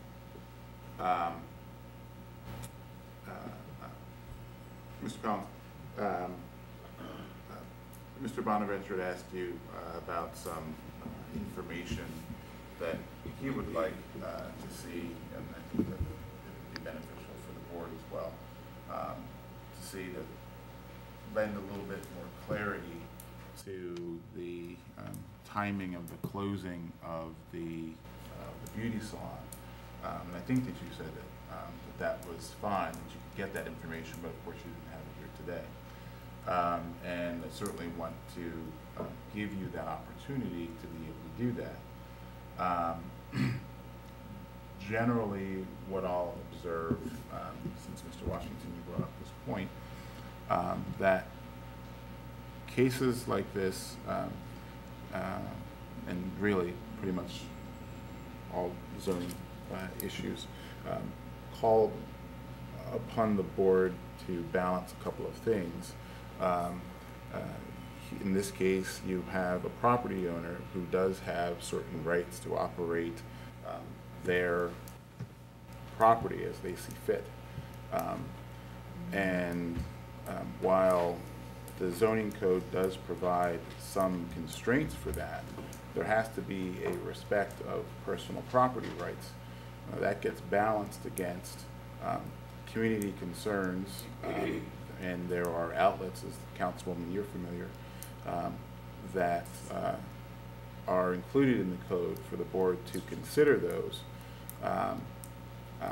But when we do that, we have to make sure that we're not being speculative as to potential issues that are down the road, or potential issues that people may have with other businesses or a type of business. We have to look at this particular person because we're adjudicating their property rights. Now, I think that it may be beneficial if, Mr. Collins, we postpone this so that you can gather the information that Mr. Bonaventure had raised. And I think that it would probably be useful for the parties to discuss, because I think, Mr. Washington, you had brought up that, or is either you, Mr. Washington, or I can't remember, maybe you had brought it up, Councilwoman, that that you may want to have some sort of agreement that may resolve your issues, because what I'm hearing is that there's not so many problems with the use that was made of the premises by Mr. Collins' mother, though I think you said there were some code violation issues that have to do with property maintenance. Right. But there may be some an ability to accommodate both of you. So I think that may be a productive dialogue to have while we postpone this matter to allow you, Mr. Collins, to assemble your documents. Now, if it comes to pass that through talking you all resolve your issues such that you're ready to come forward with an agreement, then the documentation isn't so important anymore. Well, we can't make time stand But still. you know, Well, sure, I mean, sure. what But- you're asking me about the documents, let's just say that I had them in front of you right now. Let's just assume, just for hypothetically, that's that I had them, that still would not speak to the issues that he's bringing up. And number one, we never had a problem with parking because the way the Well, a property is couple of situated. things. As And far the as other, those excuse me, issues, that's not really the time that it was shut issue. down is when they had the issues with the trash being in the back. That's the time that they had it, because it had no one there. I was the one who came down because when I came down to the commissioner at the environmental, she was telling me, because people, what they would do is in the block in the morning when they would come going to work, they would have their little trash bag and they would sling their trash right in the back of the and keep on going. Yeah, I so got legal fined for that because said anything was on the side of the alley. I She understand told that. me to put up a camera. I told her at that time I couldn't afford to put up a camera to monitor somebody because I thought that's what their inspector's job was to do, to go on to find out. Okay. But My I'm just direct saying. question for you, Mr. Collins, is Yes. whether you would like to have a postponement of this case Okay. to allow you to gather the documentation that you need to establish the timing of the closing of the salon. Okay. Would you like that? I wouldn't mind doing that, but I want to satisfy the community thing of the timing of the shop being open still would not address, so I'd rather have a dialogue if with him to find out, can we appease each other? And we could probably put a little just a little memorandum of understanding together. If the documentation shows that the board is within its legal limits, then we could have a meeting where we sort of agree to a couple things about, and then we could come back. Okay. So I'll work with you, Mr. Collins, on that. Okay. All right. And I know that Mark will too. Thank you. Thank you. So I would just add during this period that you would consider just the intent of abandonment, because I do hear the applicant in his testimony when he says his mother became ill and it was his intent to send his nieces to cosmetology school. So it was clearly the intent not to abandon the property, but to continue that practice. Does it make sense? Is it fair to allow time for that process to play out? So consider, as you were in postponement, you can consider, I would have you consider that. Sir, it is very important, and I would love to have this discussion with you, where we could sit down and have a cup of coffee kind of thing. Intent is not a factor in abandonment. Everybody has good intentions. I mean, I believe that in my heart. Not everybody, but most people have good intentions about most things. But there sits an abandoned, burnt-out place. There sits a vacant building that needs to be fixed up. There sits a fraternity that's been a problem, and now it hasn't been around for a long time. So basically, whatever people intended, and I believe in intentions, the code specifically points out that notwithstanding. And so that's why we need a conversation, because we're rewriting the code right now. And you all should have input around these kinds of issues, not just, you know what I mean? Really. And so I hope we can have it. But intent right now, legally, in this code, is not a factor. I've offered it for suggestion, whether it's up to you whether you. Well, we can't do it today, we know that, but maybe later. Point well taken. Thank you. All right. Yes. Take care. Best to you all. Mr. Collins, thank you. Let me walk with you so I can make sure I can get in touch with So, you. how would be reinformed of their, You can, when you're ready to move forward, you can give Mr. Tanner a call, and we'll get you back on the docket. all right, thank you. Have a blessed day. Thank you, you too.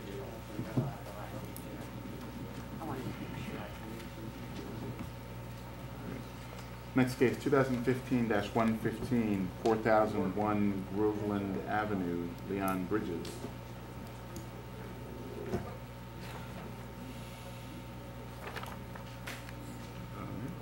Calling again 2015-115, 4001 Groveland Avenue, Leon Bridges.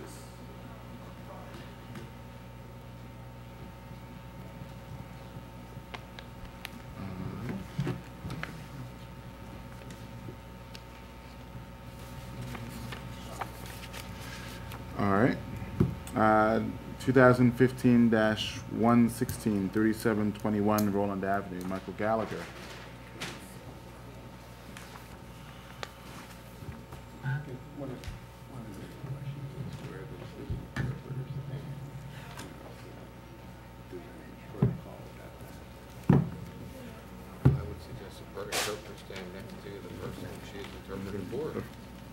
That's exactly what I was going to suggest. Whatever's comfortable and whatever works. Yes. Okay, is this everyone?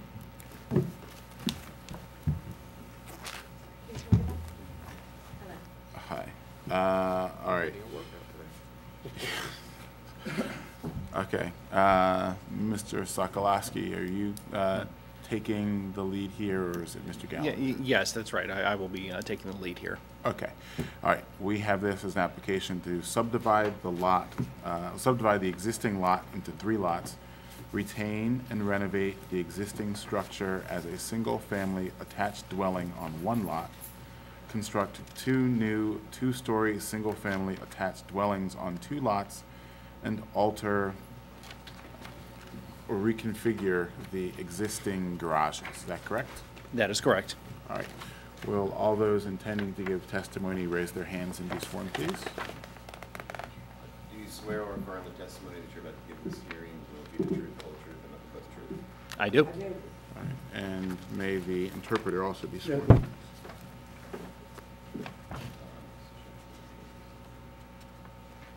you solemnly swear that you will faithfully interpret today's hearing? Yes. All right. Do we have staff reports? Yes. We have letters from homeowners and the association. The first writer, I'm a homeowner who lives directly across the street at 3714 Roland Avenue. I met with the developer, Mr. Gordon McKenzie, about his plans, and I would like to say that both me and my husband welcome this development wholeheartedly. That the style of the homes he is proposing would be in keeping with the charm of our houses, and I think they would look beautiful. It's signed Sherry Hale Kolowski. Next, we have the letter from the Hamden Community Council. They write, we have met with the developer and discussed our concerns with regard to the subdivision and construction of 2 additional townhouses. Yet, he has made no attempt to work with the community to alleviate these concerns. We have asked the developer if he would be willing to compromise and only build 1 additional townhouse, but we were told no, that there was not enough financial profit to be made in that plan. In fact, we believe that this type of development is detrimental to the neighborhood. In order to build what he would like, the developer is requesting a variance of the side yard requirement. After reviewing the plans and researching the property, we have determined that there is nothing unique or different about the lot that would require such a variance. Furthermore, we cannot find any reason other than the developer's financial gain to support the request for the variance. Another writer, I have been the resident owner of 3713 Roland Avenue since 2012. I spent most of my life in the suburbs, but what motivated me to make Hamden my home is its diversity, both its people and its architecture. Each street is a bit different. Each has its unique style.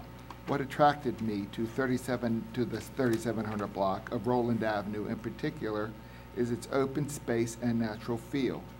This series of single and duplex homes with wide porches and an abundance of greenery is unlike any other street in Hampton, and perhaps Baltimore. The proposed 3-unit row house breaks from this style and causes the streets to lose its unique character. Another resident. As a resident of the 3700 block of Roland Avenue, I beseech you to consider the concerns about the proposed construction of 2 additional houses on the property 3721 Roland Avenue.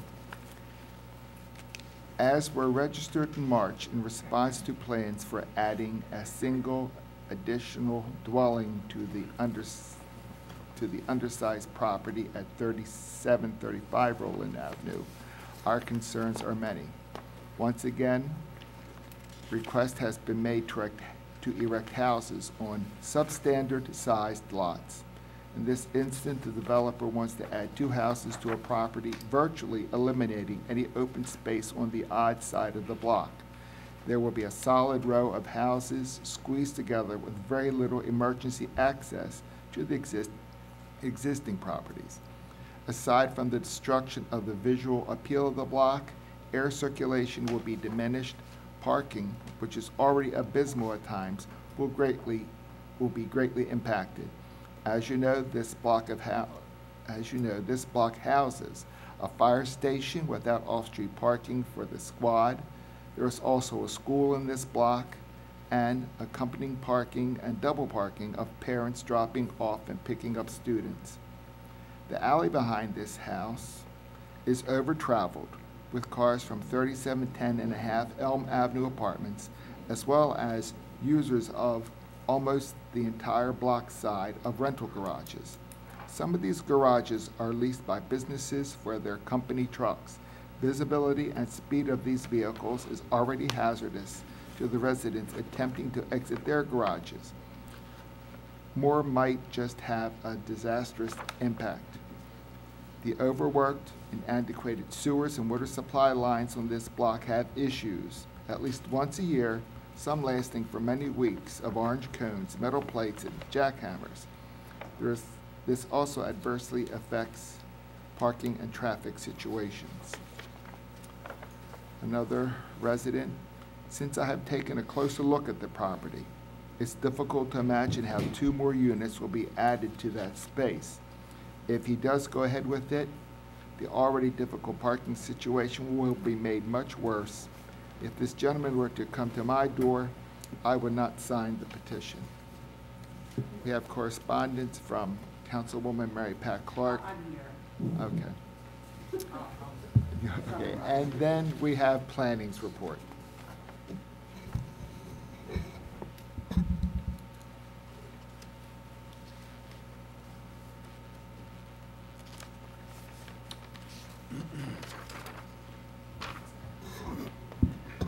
The Planning Department reviewed this application, noted the specific variance required in order for approval of 3 dwelling units to happen on this property as proposed by the applicant.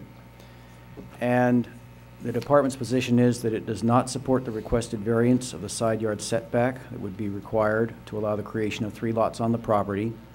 Since there are many lots on this block of Roland Avenue with front footages in the range of 21 feet to 24 feet, and the applicant's proposal would create 16-foot or 17-foot wide lots, incompatible with the as-built pattern of residential development nearest this property. The Department of Planning would have no objection to a subdivision of the property for purposes of allowing construction of an additional single-family dwelling at this location. Thank you. Thank you. Mr. Sarkoff. Good afternoon, everyone. Indeed, what has been submitted to your office at this time was a proposed subdivision of an existing 51-foot lot into 3 roughly equal lots, and an additional 2 houses were proposed there. There would be attached single-family dwellings.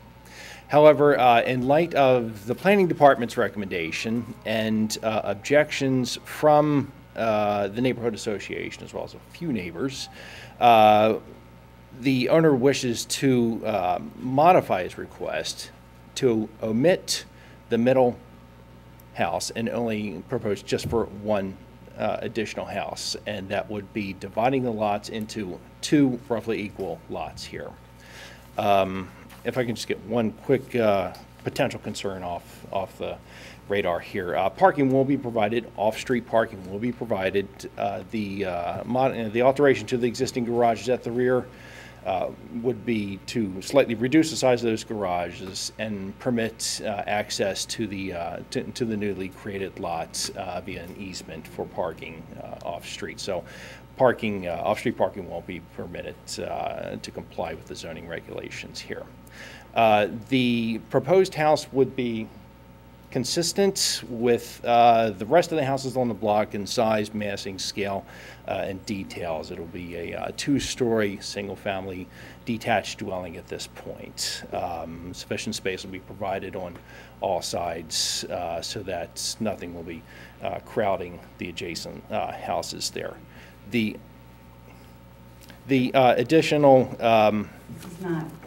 Excuse me, Mary Pat. Yeah, it's my turn to talk right now, well, please. Excuse me, but this is a different proposal from the one that we hear about. And we have discussed that out in the hall. And we decided, and we said at that Mr. time... Chairperson, it is my turn to talk at this moment. Excuse me. There is a proposal. We walked in here and we saw advertised, and we have met with people about the proposal. In the hallway, you talked about going to just 2 lots and having a house, and we said to you, I said, of course, I would be opposed for my own reasons about green space. The Hampton Community Council representatives and neighbors basically said, we would like to see that proposal that is presented, that we can see what the dimensions look like before we go to the board with it. In other words, now you are beginning to ask this board to approve something we have not seen. We may not be against, we may prefer. It may even be by right. But we asked for a postponement so that the community could see what they're talking about, because we have reason to want to see with our eyes what the plan is that the board is considering. I must object to this change of plan at the desktop. And I must object to the council person interrupting me during my time. I'm sorry, but I couldn't have us halfway through a meeting and hearing without saying this hearing is inappropriate. We do not have the documentation before us. I would respectfully ask that I would be permitted to conclude what I had to say. All right. I'm going to interject here. It happens in cases somewhat frequently where, as a result of objections that get raised, plans get changed to conform them more closely to what the opposition is looking for. It would seem that the change that's at issue here is in that similar vein. That said, Mr. French, have you seen these plans? Not to my knowledge. Okay, and that's what Mike can. I would comment simply that this lot is 51 feet in frontage. The applicant would have to draw a subdivision boundary line, which would not require a variance if that in fact is his intention. And that matter would be aired fully in front of the Planning Commission, because this will require Planning Commission approval as a subdivision. Okay. Or it might need a variance, we don't know, and the Hampton Community Council can show you the email trail where this thing has gone back and forth. Okay. We must have something in writing. We did actually invite them twice to talk about other options. Okay. Okay. Folks. Sorry, my name is Shannon Wren. I'm with the Hampton Community Council. All right. some of you may not have been here at the beginning of the hearing when we went over this. We talked about how the procedure would go for when the cases were called, that the applicant would be allowed to go first, and then we would hear from opposition. We cannot have continual interjections from opposing sides, everyone speaking whenever they want to. Now, Councilwoman, I did give you an accommodation to allow you to speak. And I appreciate it, and I would ask you, since you seem to be ready to proceed, I would like a ruling from this board if I may be that permitted, you are, if I may be permitted to continue, I might get to that point. But when I keep on having to deal with interjections, that delays it. If you folks turn around, you'll notice that there are a number of folks who are waiting for their cases to get heard. And I can't have you all up here taking up everyone else's time because we can't conform to proper procedures. That being said, as I understand the issue in this case, it boils down to a 7-foot variance in a side yard that's being caused by a third unit that was included in the drawings. Now, Mr. Sokolowski, you're telling me that you're changing that. It would seem to me that if you're doing that, that would likely obviate the need for this proceeding. I can't tell that because I haven't seen anything. I'm also concerned the planning department hasn't seen anything because they've been proceeding to this point on the basis of a 3-unit plan that's now being changed. There is a required subdivision and site plan that would have to be considered here. And because of that, I don't see how we can proceed right now with this change. I think that it is possible, maybe even somewhat likely, that if, depending on how you draw up your subdivision plan, that you may not even have to be here. So that we can get to the bottom of that, I think that we have to postpone this case so that the planning department can consider those revised plans, the opposition can see that, and so that we can get the issues that the board needs to consider properly framed. Okay. Can I go on the record and state something, being the property owner? All right. Sir, first we need to know your name. My name is Irving Gordon McKenzie. Okay, and Mr. McKenzie, if you could come down to the microphone. I'm currently the property owner of 3721 Roland Avenue. Yes. And in the early month of March, I contacted the zoning committee for Hamden and presented not one option, but 2 options to them as far as getting feedback on what their suggestions were. One was rear entry parking, one was front entry parking from the street. The only discussion that was indicated at that meeting was that they opposed the parking from the street. So my focus was to have the architect, Mike Gallagher, focus on plans and drawings for rear entry parking on site. I did that. I left the committee meeting, whatever you want to call it, and it took me 3 weeks to wait for a response from the community association or the zoning committee, and I didn't receive anything. I initiated the call to Erin, which is the director of the committee, and then at that time, her indication was the opposition and the refusal to write a letter to the zoning board or committee was because of the side yard variance. Once I got that indication from her, she said, do you want to schedule a time to come back? And why do I need to come back when you're opposing that and you oppose that variance? So I got in my car and start knocking on doors. The immediate neighbors to the left, to the right, across the street, block up, block down. I spent 3 nights over there to find out what their input was.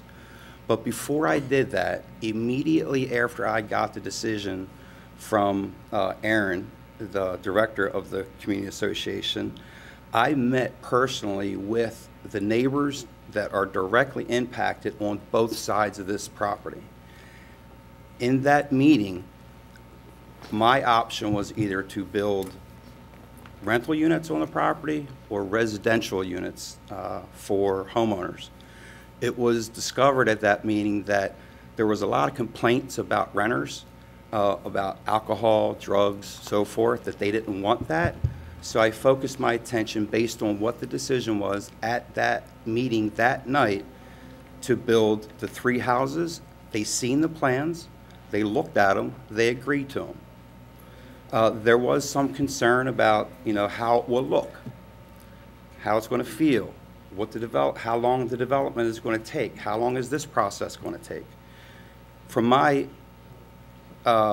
feedback from them, they wanted the renters out there out of that house immediately. So I proceeded, after I got the support from the 2 immediate neighbors of the drawings that they seen with the 3 houses existing, 2 additional, 1 renovating the existing, I started knocking on doors to the other neighbors, which is what a developer is supposed to do. So once I got that out of the way with the immediate neighbors, I did a petition, which Ian has, and I had 20 names on there that are in support of this. Okay. But my point is not the support or non-support, the opposition. The reason I want this to go on record is because of the process that is being presented by the opposition, and I encourage them to submit me emails or notifications saying that the communication was there. Well, I don't know what did or didn't happen as far as communication between the parties. It would seem as though there was some sort of communication or appreciation of the community concerns, and it sounds like there's been some sort of attempt to address that in revised drawings and a revised proposal. But as I stated, that because of the nature of the change and the fact that the planning department hasn't had an opportunity to review and consider that,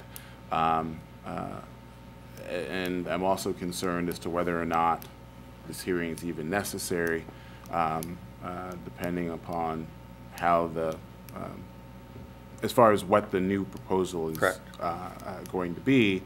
I think that at this point we can't hear it until we get site plan submitted.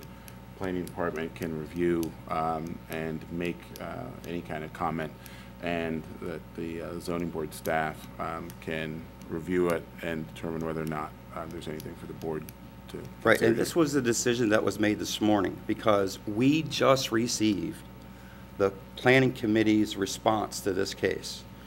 We met with Eric, we met with Katie, we met with Mr. French on multiple times as far as what's the best use, the biggest and best use of this property.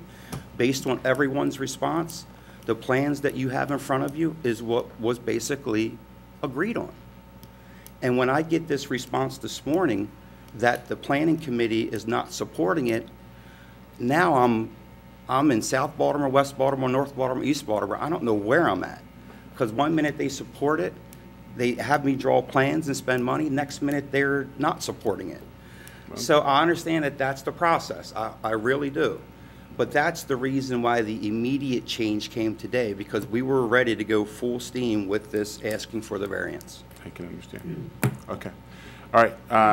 Thank you for that time. Thank you, Mr. Chairman, for postponing the hearing. All right. Thank you all. Mr. Sokolowski, when, I guess if you can get those plans to the planning department, and then do you have plans for Mr. Tanner to look at? Right now, it's just been hand sketched due to the last minute change, but I'm familiar with the procedure, so we'll be happy to comply with that. Great. Thank you. And we'll be back at the board if it's required, if it's not by right, by that redesign. All right. Correct. Thank you, Mr. Chairman. Thank you. Sorry, Mr. Chair, I don't want to wait so much time, but since he already misrepresented the time that it took us to get back to him, can we at least give up the emails to show that we can respond? We can put that in the record. Can I get a copy of that? I do not have. Folks, we're off the record, by the Please. way. Anything you need, just Please, let me know, we let's can do the make rest of copies. this in the lobby. Okay, I'm just more particular about the response to not supporting with the letter. Thank you. Thank you. It's public record.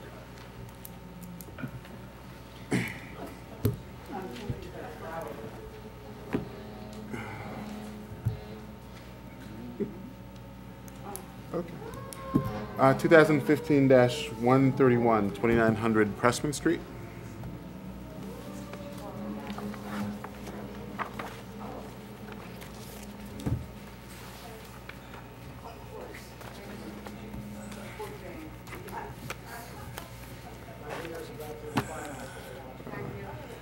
And actually, before we get to that,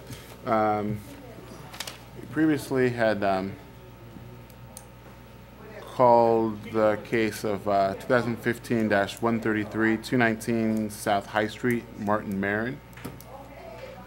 Mr. Marin? All right. I think, is there anyone else who's here in opposition to that case? Okay. And have you folks had an opportunity to have a discussion yet, Mr. Marin? We spoke last week. Okay.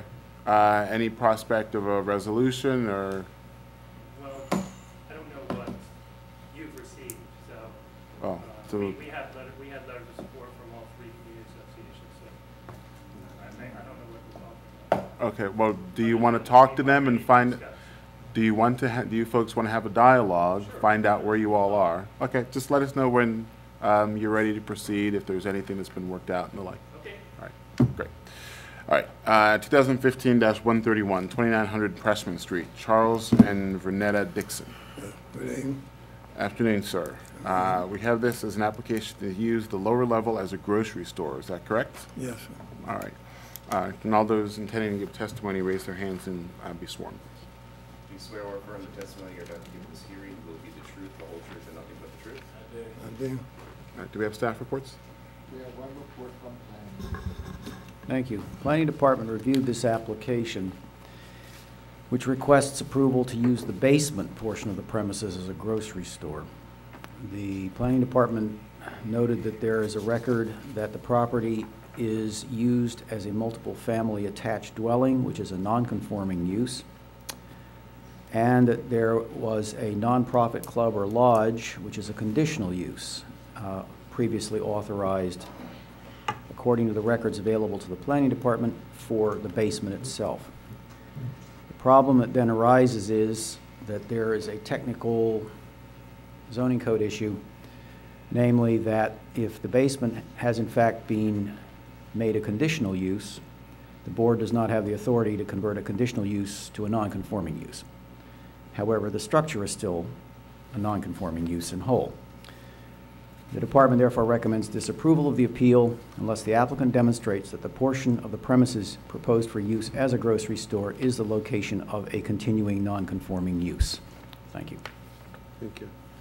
And Mr. French, you said that the last evidence of a non-conforming use was as a multiple family dwelling attached, which Great. is a non-conforming use in this dwelling units and R6.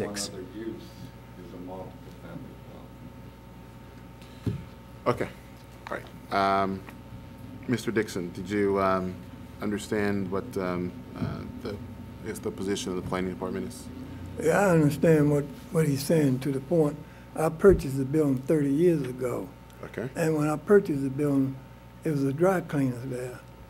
And I purchased it as And the dry cleaners was located where? in the basement. Okay. And I purchased it as resident and commercial property. Mm-hmm.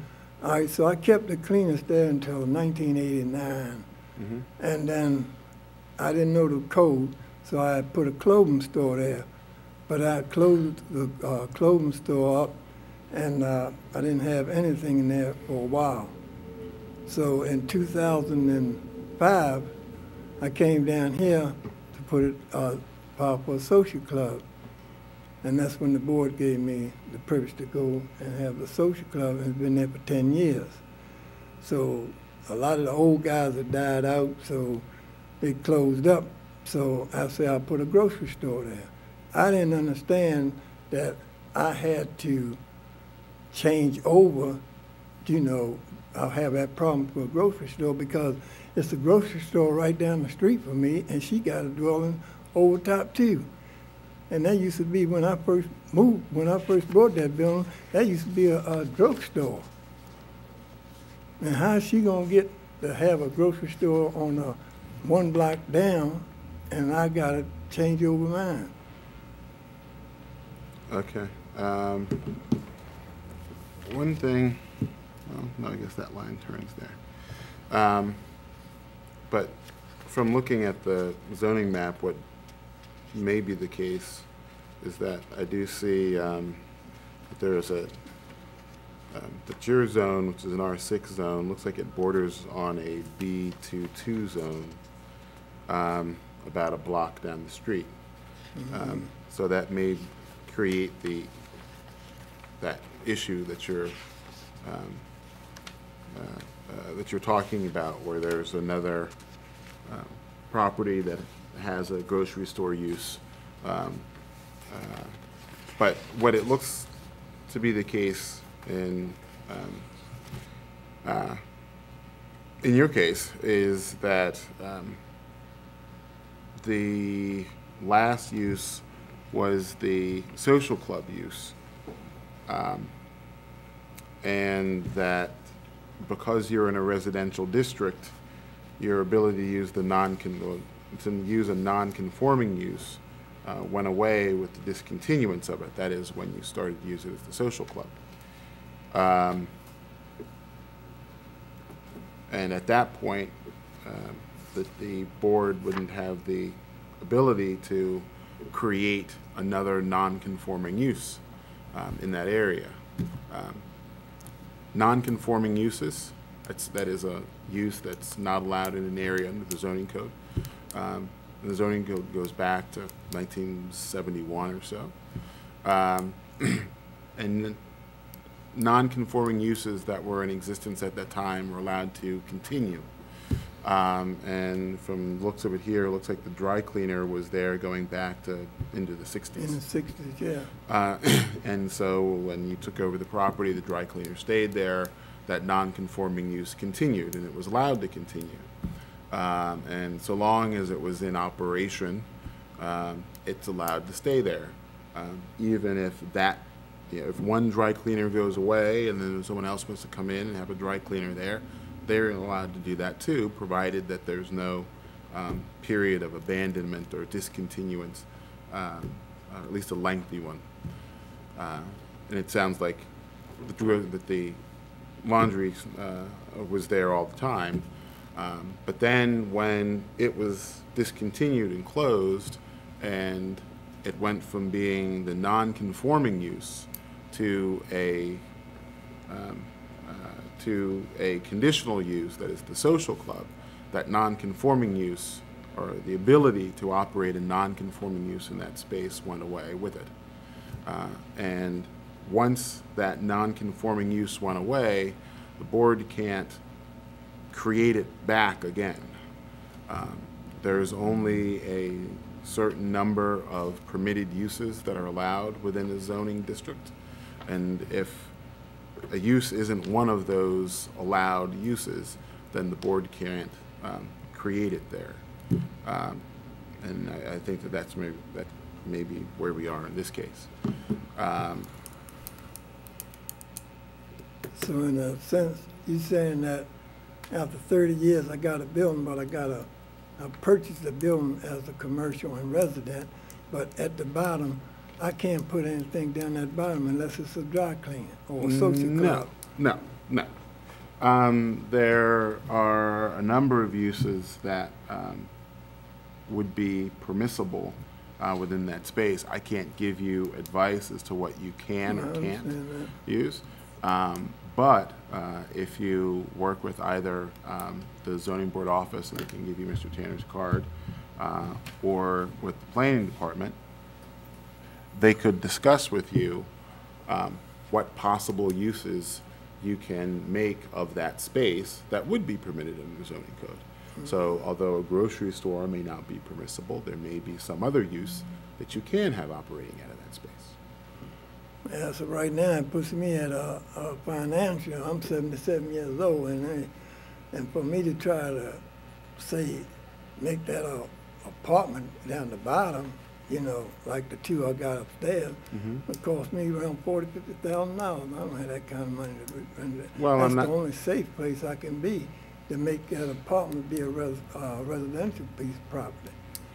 Well, I don't know whether you'd have to make the whole thing residential or not. It may well be the case that there are other commercial uses Right. that you could get to go into that space. Right. But what I would propose is that you speak with either the zoning board office or the planning department and try to figure out what use you can make of the space. Right. The grocery store doesn't work. There may be some other use that might. I understand. Okay. Sure. Your name, sir? My name is Mr. Purnell. I'm a homeowner in the community. I live across the street. What's your first name? My name is Robert.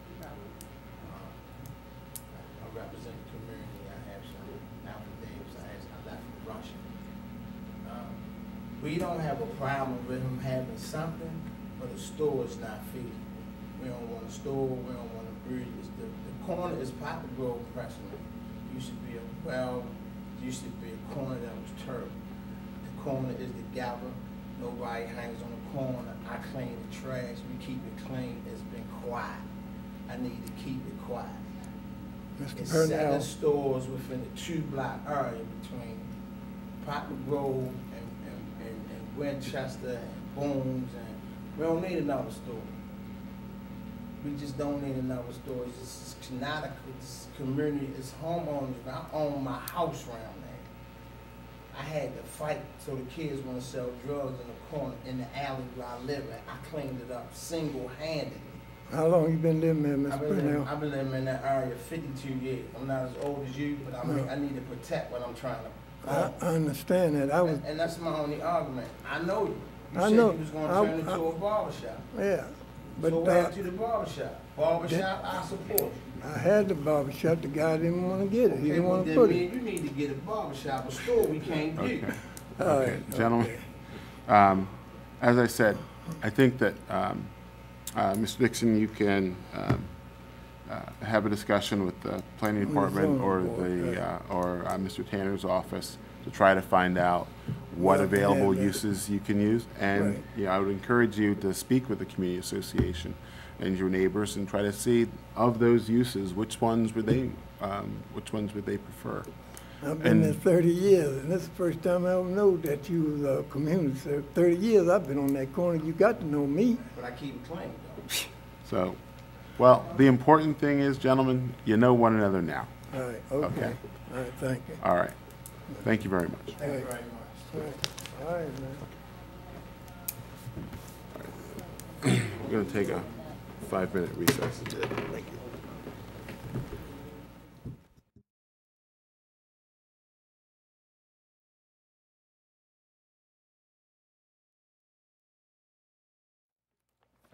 I'm Martin Marin. I'm the architect for the project.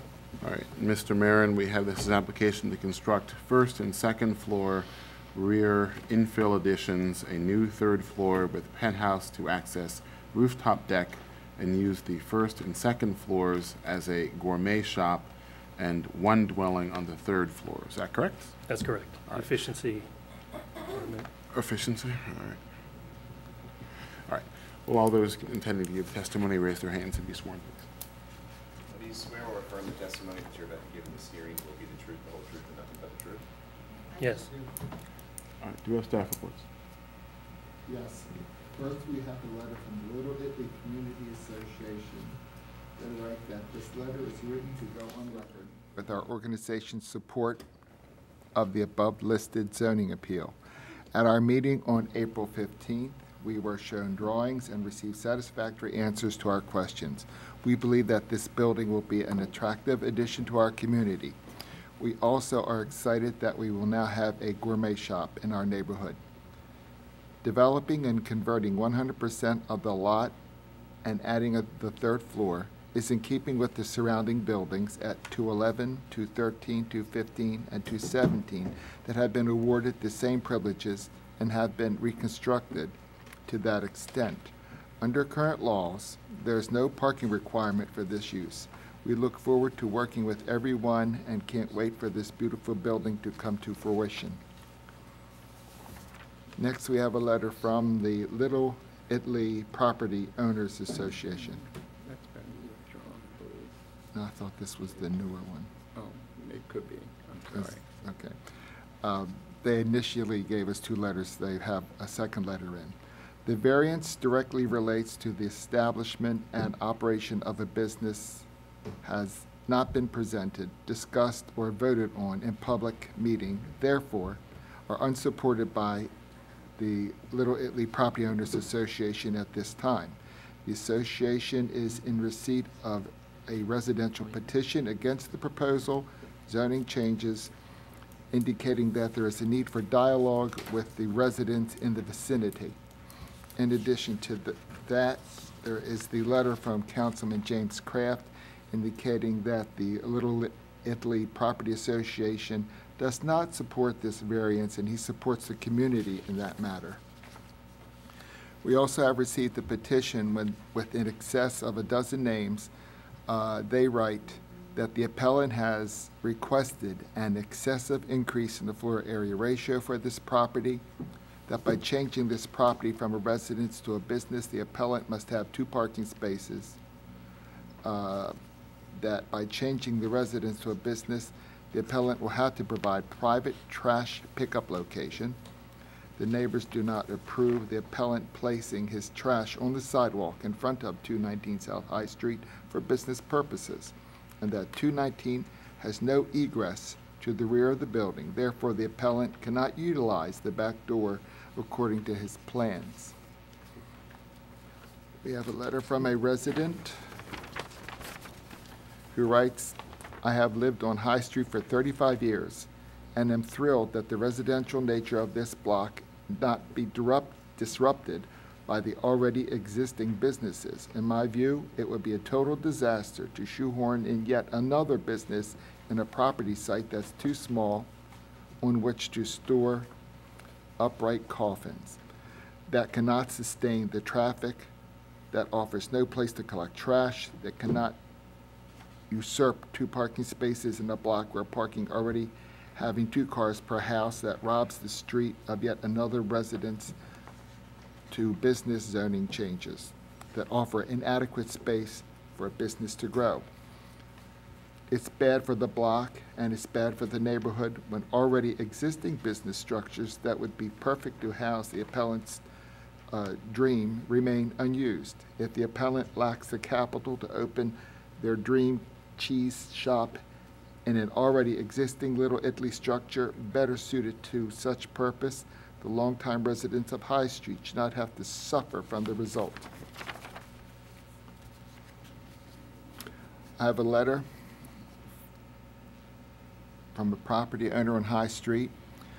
Please find the attached letter that they have attached from the appellant.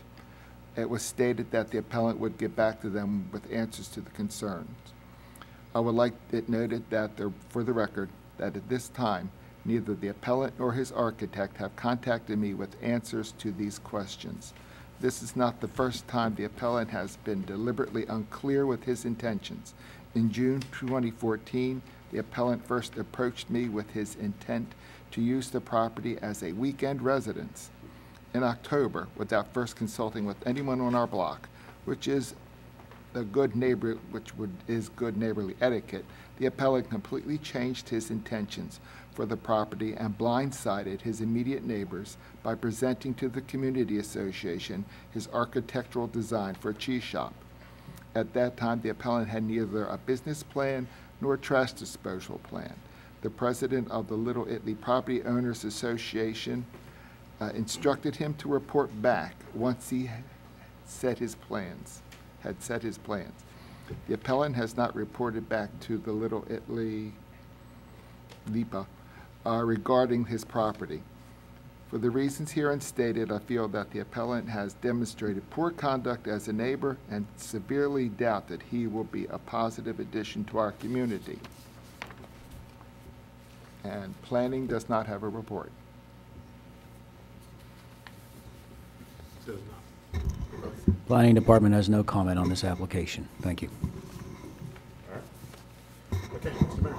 So we were not provided any of those letters.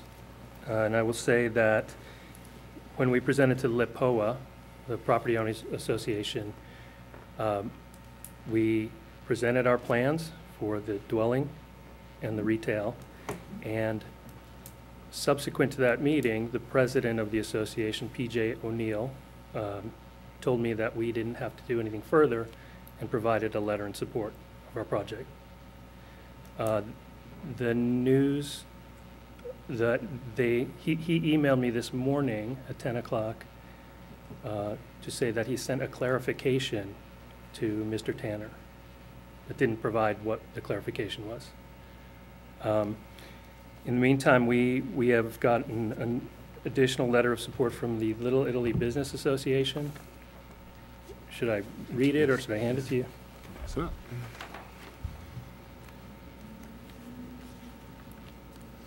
And then I'd like to just describe what we're planning to do.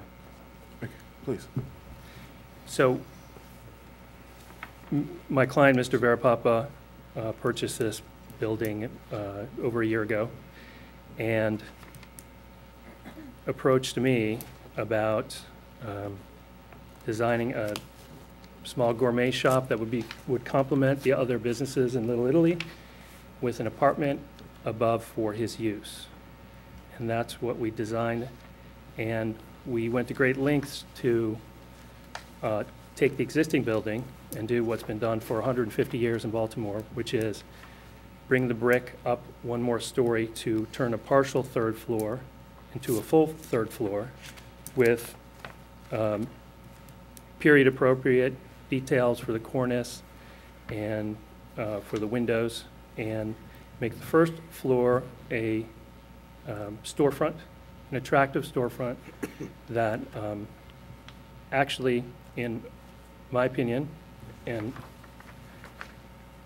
our opinion, would actually make the street a better, nicer streetscape. This is not an intense usage. It's literally just a cheese shop. And we are coming here today to ask for one variance, floor area ratio, to allow us to build this. And the use is a permitted use. So it's not something that is, the zoning board is conditional on zoning board approval. Okay. May I? Yes, please. When we received the application for a gourmet shop, which is really not listed anywhere in the zoning code, we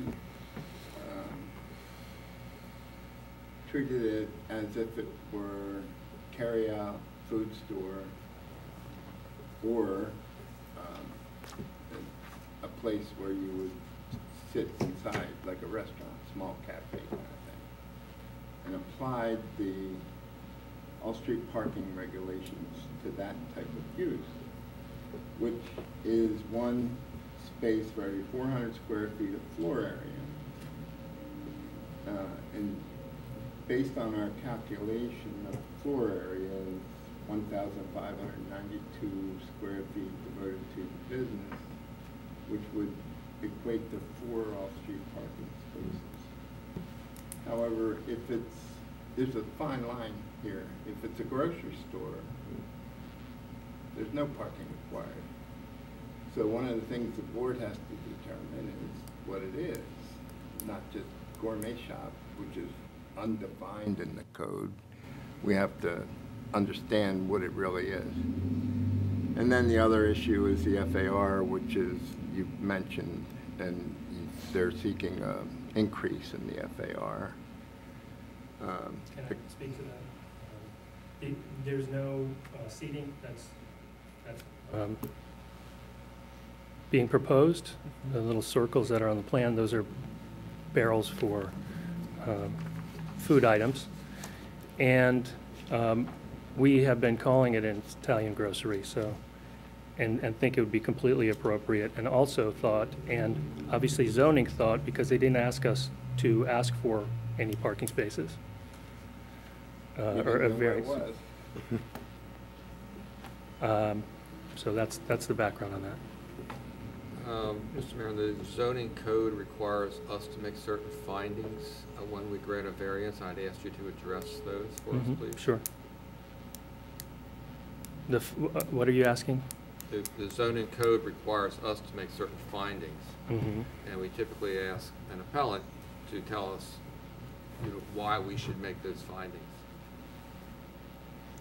To grant the floor area ratio Any exception? variance. Any variance. And well, I mean, I think I covered some of that, in but section 15-218 of the code, we have to find that there is an unnecessary hardship or practical difficulty, and that's the type of stuff I'd like you to explain. A practical difficulty to use the why you need a variance is what's the practical difficulty or unnecessary hardship. Why should we make a finding that that exists for you? Well, we were actually going by the fact that this has been granted, this exact variance have been granted for many other of the buildings on the block. We treat each case uniquely. But you also consider precedent, don't you? Well, we need to make these findings. What I'm asking you to do is address why we should make these findings. We think we are improving the streetscape. We're taking a vacant house and investing a lot of money into it to contribute to the neighborhood. Now, if you're asking for hardships, I mean, we don't, the building's not. Just to back up a little bit, and I can try to clarify things a little bit, or at least try to frame it for you. Section 15-218 of the zoning code. Well, actually, I'll start with 15-217 of the zoning code. Says that a variance may not be granted unless after a notice and hearing, public notice and hearing, the board or mayor and city council, as the case may be, makes the following findings. Then it continues to section 15-218, finding of unnecessary hardship or practical difficulty. And it says the board or mayor and city council must find that because of the particular physical surroundings, shape, or topographical conditions of the specific structure or land involved, an unnecessary hardship or practical difficulty would result as distinguished from a mere inconvenience if the strict letter of the applicable requirement were carried out. 15-219 continues, because 15-218 is the end of it. Under 15-219 it says the board or mayor and city council must also find that 1. The conditions on which the application is based are unique to the property for which the variance is sought and are not generally applicable to other property within the same zoning classification. 2. The unnecessary hardship or practical difficulty is caused by this article, that is, by the code, and has not been created by the intentional action or inaction of any person who has a present interest in the property. 3. The purpose of the variance is not based exclusively on a desire to increase the value or income potential of the property. 4. The variance will not be injurious to the use and enjoyment of other property in the immediate vicinity. Or 2. Substantially diminish and impair property values in the neighborhood. 5. The variance will not, 1. Impair an adequate supply of light and air to adjacent property. 2. Overcrowd the land. 3. Create an undue concentration of population. 4. Substantially increase the congestion of the streets. 5. Create hazardous traffic conditions. 6. Adversely affect transportation. 7, unduly burden water, sewer, school, park, or other public facilities. 8, increase the danger of fire, or 9, otherwise endanger the public safety. Then there was a couple others. Actually, there were about 4 more. But the beginning of that inquiry then is on the question of unnecessary hardship or practical difficulty, which the law tells us are important concepts, and that there has to be something bad will happen if the particular variance isn't granted. That would just simply make it very difficult to improve or operate anything on this piece of property. And that condition has to be unique to this particular piece of property as opposed to other pieces of property generally within that area. That's the kind of inquiry that Mr. Bonaventure was talking about. Thank you. You're welcome. One thing that I did notice is that from your drawing, you talked about the first floor usage. I understand that.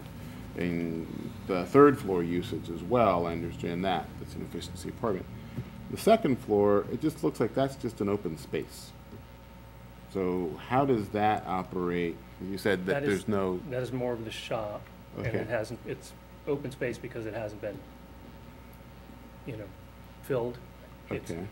But you said that there's no, like, seating, customer area like that involved. There's no seating, and so we wouldn't, we're not asking for seating. Mm-hmm.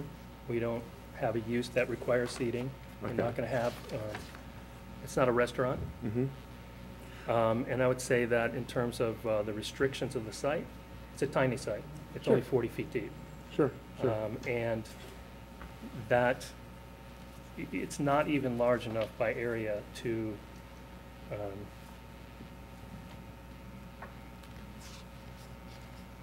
for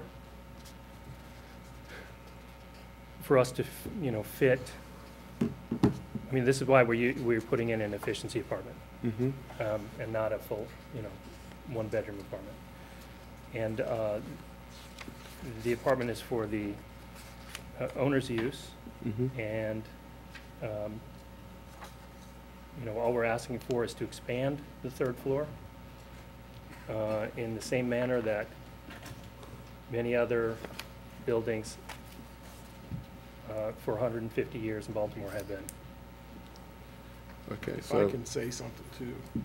please feel free. I'm Charlie Verapapa. I'm the owner of the building.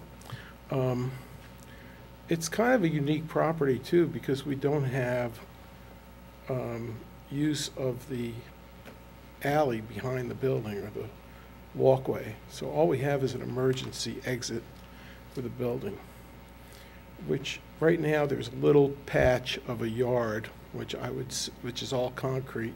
I think it was a bathroom too, because it's got a stack in it. And it's a totally just useless little pit. How many feet is that thing? It's a 7 by 12. 7 by 12 foot piece of property that there's no use for it. So that's why we expanded the back part of the building. It wasn't that we were looking to grab more space. It was just that we got this chunk of property back there that we can't use because we can't use the egress. We don't have a easement that Ms. Cricchio has to that back of the property. And the other thing that we've been really careful to do, we met with Tamara Wood at the zoning office, who kind of was really very pleasant to work with and sort of guided us along, so to speak, and was just access to the property as well. So the door is being lowered on that property so that people that are handicapped can get in and out of the building without having to go shimmy up 3 narrow steps to get into the front door. And those type of things require additional space. I have no intention of opening a cafe or restaurant and serving food and having tables. That is not the intention. We're putting in a cheese shop, a salumeria, and a gift shop with gift baskets and gourmet food items from, from Italy, Italian foods and things like that, and fabrication of gift baskets. I think that, I mean, when we set out to do this, we set out to do it really well and enhance and improve the appearance of the neighborhood and the value of the, the whole block, not just that particular building, because it's planned to be a historically accurate restoration of an old dilapidated building that used to house tenants that were, questionable, shall we say. So we're really trying to make something nice there that I can go to and spend the weekends and do things and work in a shop and that kind of stuff when I'm, older. Not that I can get much older than I am now. But So you back up, your property backs up to the next property line. There's no egress or you can't go out the back door. I think you can. There's a little, like, 5 feet of space, I think I saw somewhere. But Miss Cricchio has the easement, owns the. That's what I'm saying. You may be able to go out on a little pad, but there's nowhere you can go once you get out on that little pad. Right. I mean, it's just a.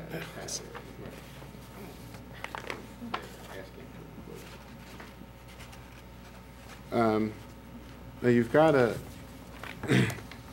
the maximum FAR is 2.5, and your proposal takes you to an FAR of 3.38. I don't really know how those numbers play themselves out in actual dimensions. I'm not an architect.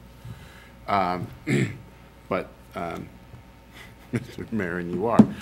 So I'll ask you, sure, if we were to follow the FAR of 2.5,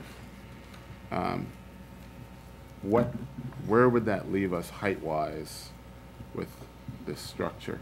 Well, to put it in perspective, since the basement is included in the FAR, the existing third floor of this tiny house would put it over the FAR.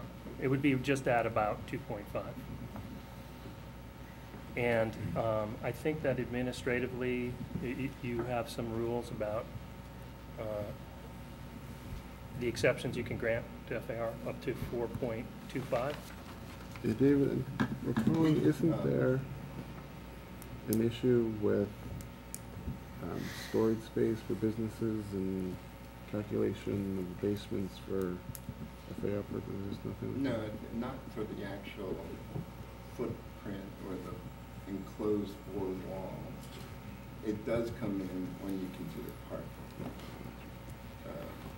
Space devoted to, like in your storefront, space devoted to storage, like your counters and all that. That doesn't count towards parking, but a basement would. An FAR 2.5 allows for 1,600 square feet of floor area in the entire building. And from my calculations, and I could be, I could be off a little bit. Sure. The basement is like 375 each. For the proposal is first, second, and third floor are all 562.5, and then you've got that little enclosed stairway at the rooftop level, which is also counted, and that's 104. For a total of 2,066.5 is what I came up with without actually measuring interior and so forth. And that's where we come to a 3.38 FAR based on that total. And if I got this correctly, if I got your remarks correctly, Mr. Marin, so that the 2.5 FAR limitation would pretty much wipe out the third floor. Is that right? Right. Okay. And which brings me back to this second floor here that I don't really see anything going on there. Why couldn't you just have the store on the first level, and then have what you show here on the third floor be on the second floor? You wouldn't need a third floor at that point, then you'd be within your FAR. Why wouldn't that work? Because the store is so limited in space. It is tiny. And I understand. Almost too small to operate anything. And so we feel that if you look at the renderings, you can see the before and after. If you look at the after, we are simply asking to build something equal to the rest of the block to allow Charlie to have a tiny apartment and a small, very small shop on 2 floors. So you're saying the second floor is essentially storage? No, it's part of the shop. The shop on 2 floors. So patrons will actually go and shop on that right. Level. It's a little space. But can I also say that, when we started this process and we met with Tamara Woods at the zoning office is somewhere in this building, and I'm sorry, just to correct you, she's in the Department of Planning. Oh, planning, okay. Planning, and we had a pre-development meeting. We kind of said, what do we do next? And she said, well, next step is for you to contact the community association so you could show them your plan and present the plan. That's exactly what we did. We went to the planning, we contacted them, went to the meeting, showed them what we were doing, and people were excited about it. I've spoken to several people that live there and people that own restaurants there that are looking for something different in Little Italy for people, because people can't go to Little Italy and they walk around. They're drifting over from the harbor and stuff, and there's nothing there but Italian restaurants and some boarded up buildings. So I mean, it's just to me, it's an enhancement. But we did go through those channels. We asked what to do, and we followed those prescriptions, even with regard to the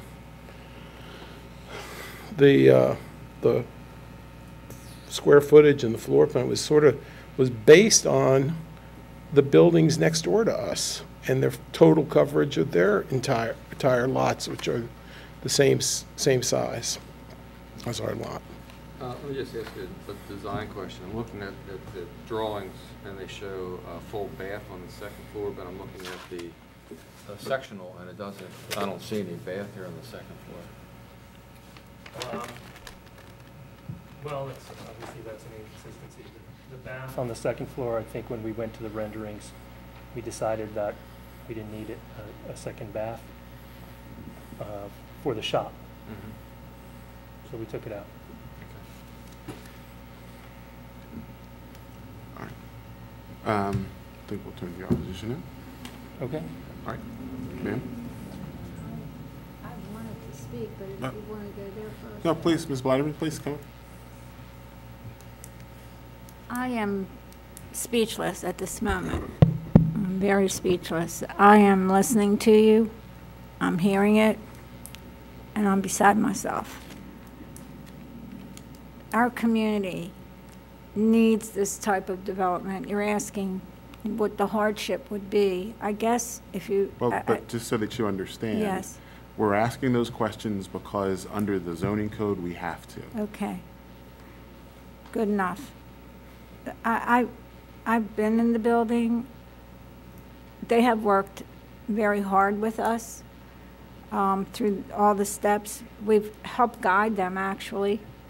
Hopefully we were thinking we were doing the correct thing. And the hardship of needing this is precisely that they don't have access to the back alley.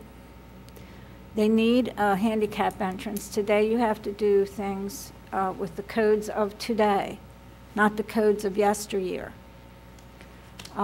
This gentleman wants to live there. I think that's a plus. We have so many people today buying our buildings in Little Italy and just rehabbing them, making money off of them and not living there. They're absentee landlords. He wants to live there, he wants to retire there, he wants to have his business there.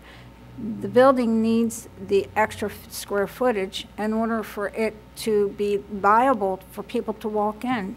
Just the handicap entrance itself renders the building that it has to be brought down to floor level, to ground level. Consequently, there is no access to the rear. That's fine. They've worked that out. They don't need access in the rear. I think that they have done all the due diligence. They've gone to the community organizations, all of them.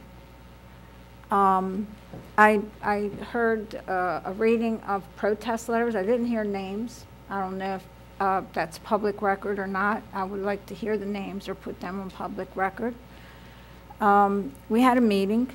We had 36 attendees, and I checked off for you guys the people that do not own property there, but the rest of them do own property there. They were overwhelmed and happy with this. They wanted it. If you take a look at that entire block, the 200 block, you have 207, I believe, 211, 13, 15, 17. They're all 3 stories with decks on top, decks in the front, decks in the back. I am flabbergasted as to why this would not be welcomed. Just so that you understand. And I understand. well, I'm going to just explain. The zoning board, it's not the same as, say, a city council hearing, where what really determines the process is public will. With the zoning board, we are more similar to a judicial body. And though there are portions of the code that are receptive to public input and what public sentiment is, by and large, public input and public will isn't really where the focus is under the zoning code. As the board sits and hears every case, we don't hear those cases and put our finger in the air and say, what does the community want? And then says, well, the community all wants it, so it's great. And the reason why we don't do that, and why actually under the Constitution we can't, that is the Maryland and the United States Constitution, we can't, is because with each case, there are individual property rights that are at issue. And it wouldn't be fair to a property owner if what the board decided would happen with their property was what a bunch of people who had no interest in their property wanted this property owner to do with their property, because the board has to respect individual property rights. Now, that's not actually the end of the inquiry, because the board has to be consistent in how it applies the zoning code from one case to the next. Exactly. Because we can't say, well, you know what, we like this property owner over here, so we're going to grant them a variance. But then there's someone else who comes in and says, well, hold on a second, what about my property rights? I might want to do that. You're not treating me fairly. So we have to treat everyone fairly, and we have to respect everyone's rights.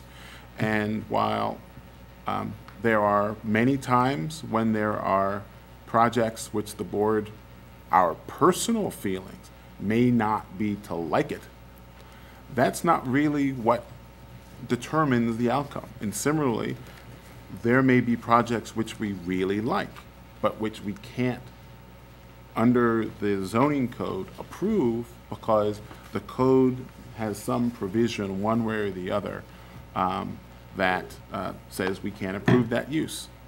So when we ask questions and we analyze the cases under the cases that appear before us under what's required in the zoning code, it's not in an attempt to show judgment or try to elicit our personal feelings about it. It's because we have to consistently apply the code from one applicant to the next. And we have to do that because constitutionally we're required to do that. And as a property owner in the city, I know I would want this board to treat me that way. And I think that all applicants would want the board similarly to treat Exactly. them that way. There is a constitutional right. I just want to, it's not an opinion, it's a fact. Because this property has no access in the rear of it, it is a necessity for the FAR. There's no handicap entrance to it. There is no access to this property. So now he has to double up in the front, from the rear. Now he has to double up. This is a property he wants to improve, and he wants to live in it. So you have to have room to live in it also. To say, well, you could just do it on the first floor. Well, other people could have just done one house on the first floor, maybe created handicap entrances instead of 4 houses up to the sky. And then it's almost as though we're looking at this and it's do as I say, not as I do situation. I need this board to be fair according to the law and according to everything that they have done. I think they've done it properly. They've gone to the community organizations. They've gone to the meetings. They've expressed what they wanted. And then at the last minute to have this come in, to me, is wrong. To say, well, we have a couple of people that feel they were left out. The meetings are publicly noted. People were at the meetings. They've expressed, I know at least 2 meetings that they have attended with us.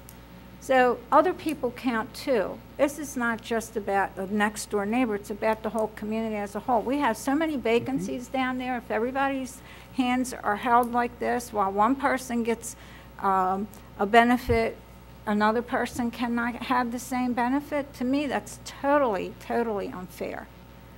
We have many vacancies. This is one of the vacancies that is going to be brought back to life. And if you ever read the papers, one of the main requests in our community has been a gourmet shop. Bring Italy to Little Italy. It's been that request. No more restaurants. They want special boutique shops like this. And I know that there was one person who wrote a letter saying she would like to have, or he, whatever, would like to have it stay at home. Well, it's a permitted use to have business down there. We're in a B32 zoning district. It's permitted. I do know that there is no parking requirement for this use, 0. And I don't know how it came about that the 4 parking spaces I think that were Mr. needed. Tanner addressed that okay, issue. so that we can take that issue off the table. I'm not sure that it ever was on the table. Well, I don't know. I thought I mean, that's what he alluded to. You shouldn't get, because people, we have to read in letters that people send in for or against. That's to apprise the board of what people are saying. Right. What I'm not understanding is this. We have 4 community organizations. You know, how many organizations do you have to go to? And then when the decisions are made, then you have someone that's not satisfied, and let me get a couple of signatures or a few signatures and let me throw a wrench into this.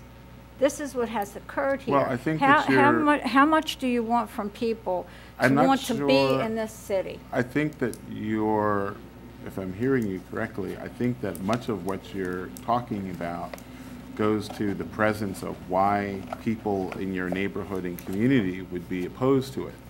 I think that those are questions that are better directed to them. The board has to consider, if people want to speak, the board has to consider those voices, and so hence is why we read them into the record.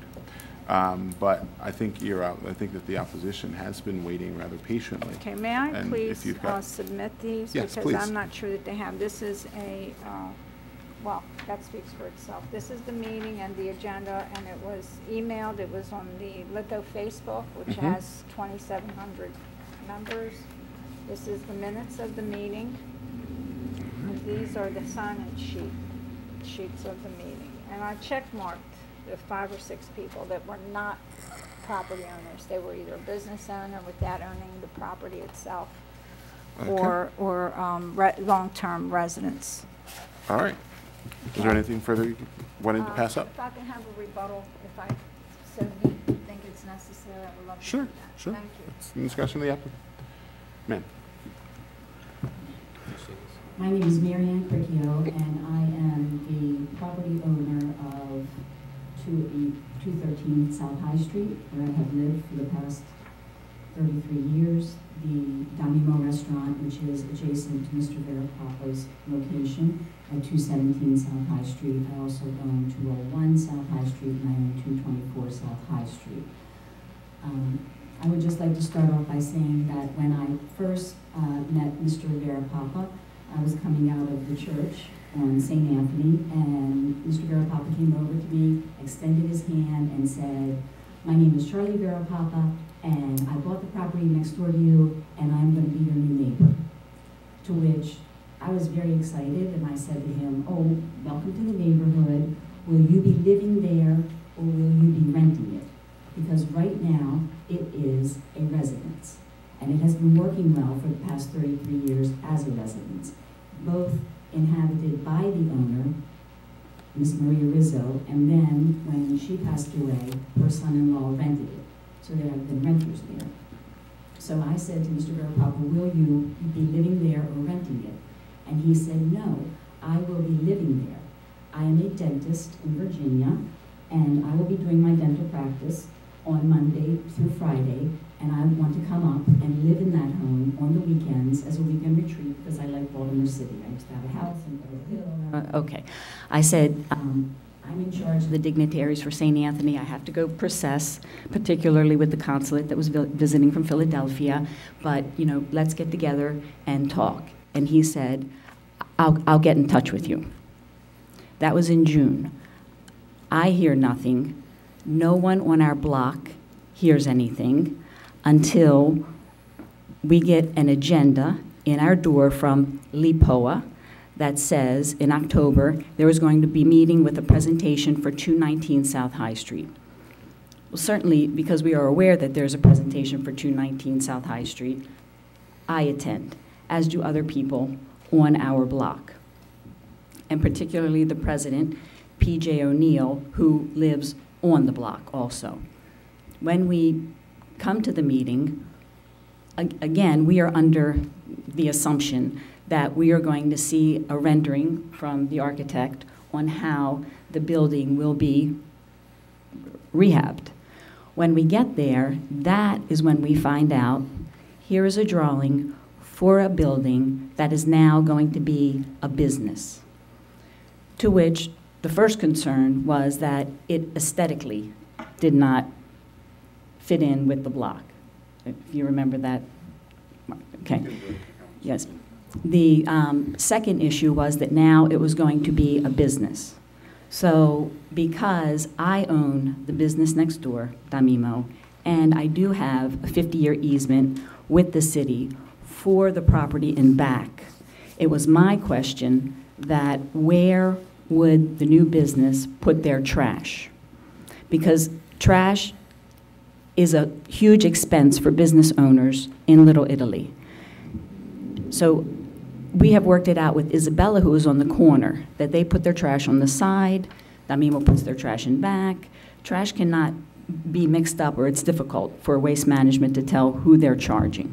And they're charging close to $1,000 a month for trash, okay? So at that meeting, Mr. Verapapa nor the architect had any plans for the trash. And then when there were further questions from the people attending the meeting as to, well, what are your business hours going to be? Are you going to have tables and chairs? They did not have any answers to that, to which they left it at that, and the president, P.J. O'Neill, instructed Mr. Verapapa and the architect to come back to a future community meeting to answer these questions, to which they have never come back.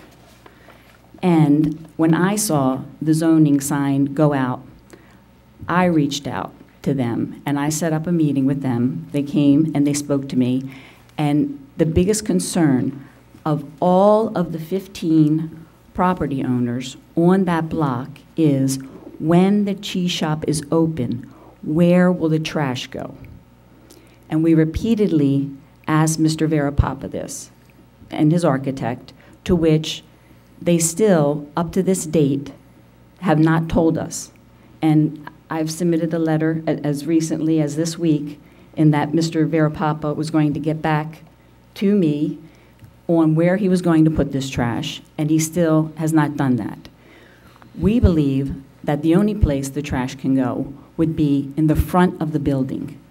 In the front of the building, we have addressed our concerns with Mr. Verapapa as to there would have to be, by code, 36 inches handicapped accessibility up and down the sidewalk.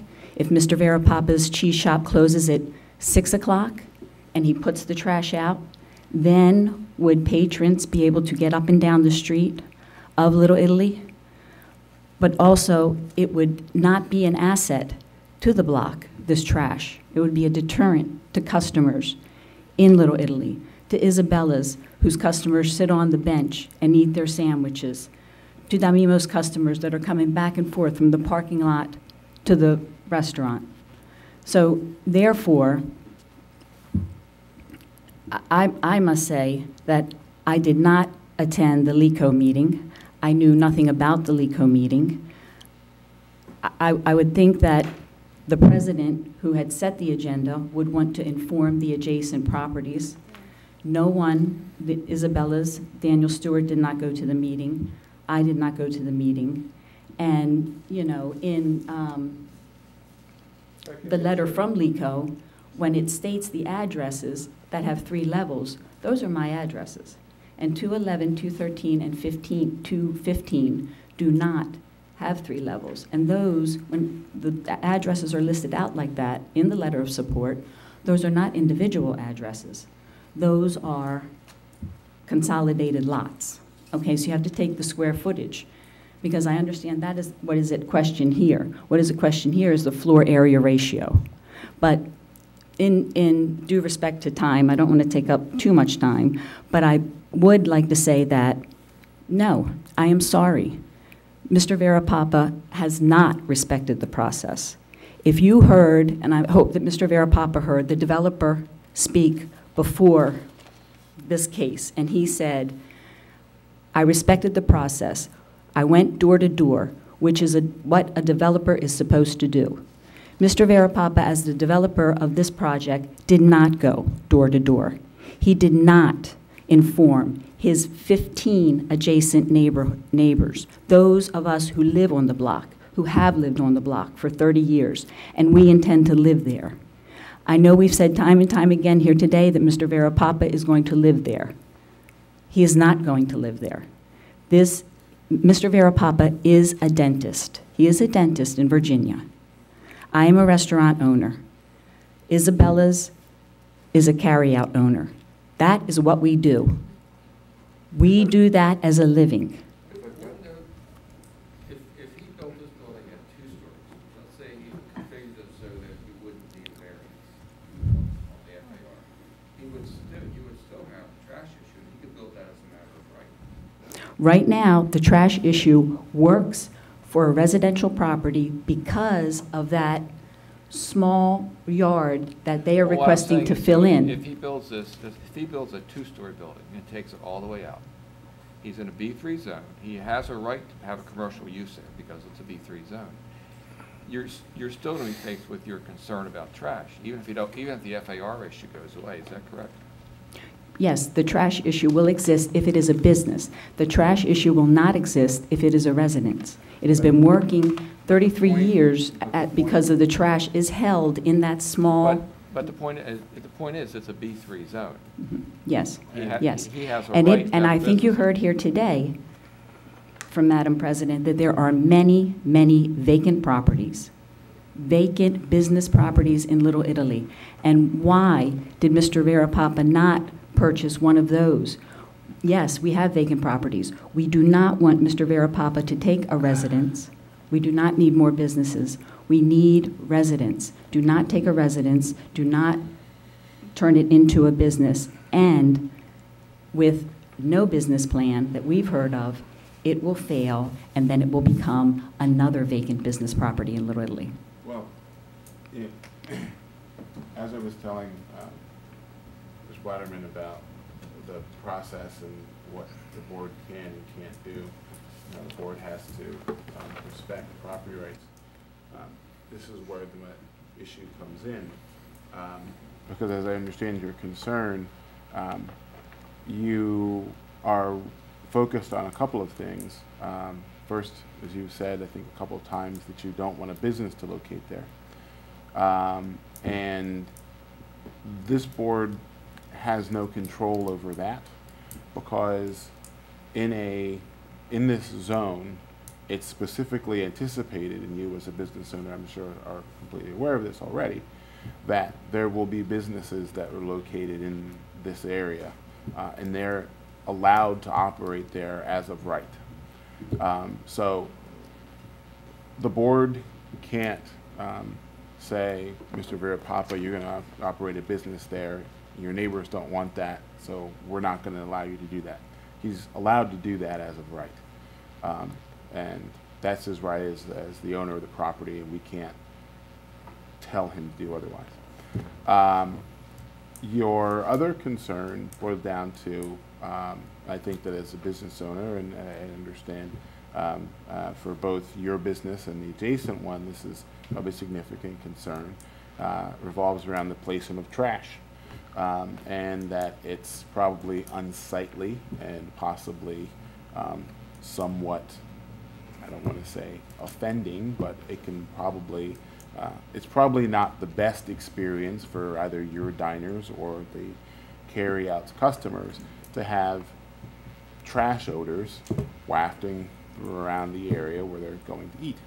And you discussed how with Isabella's on the corner, there's an agreement that their trash isn't placed in the front, it's placed on the side, which then brings up the question of whether or not there's been any discussion about whether Mr. Verapapa could similarly locate his trash alongside of Isabella's inside, so that no one's customers are affected or offended by trash odors, and that would address that concern.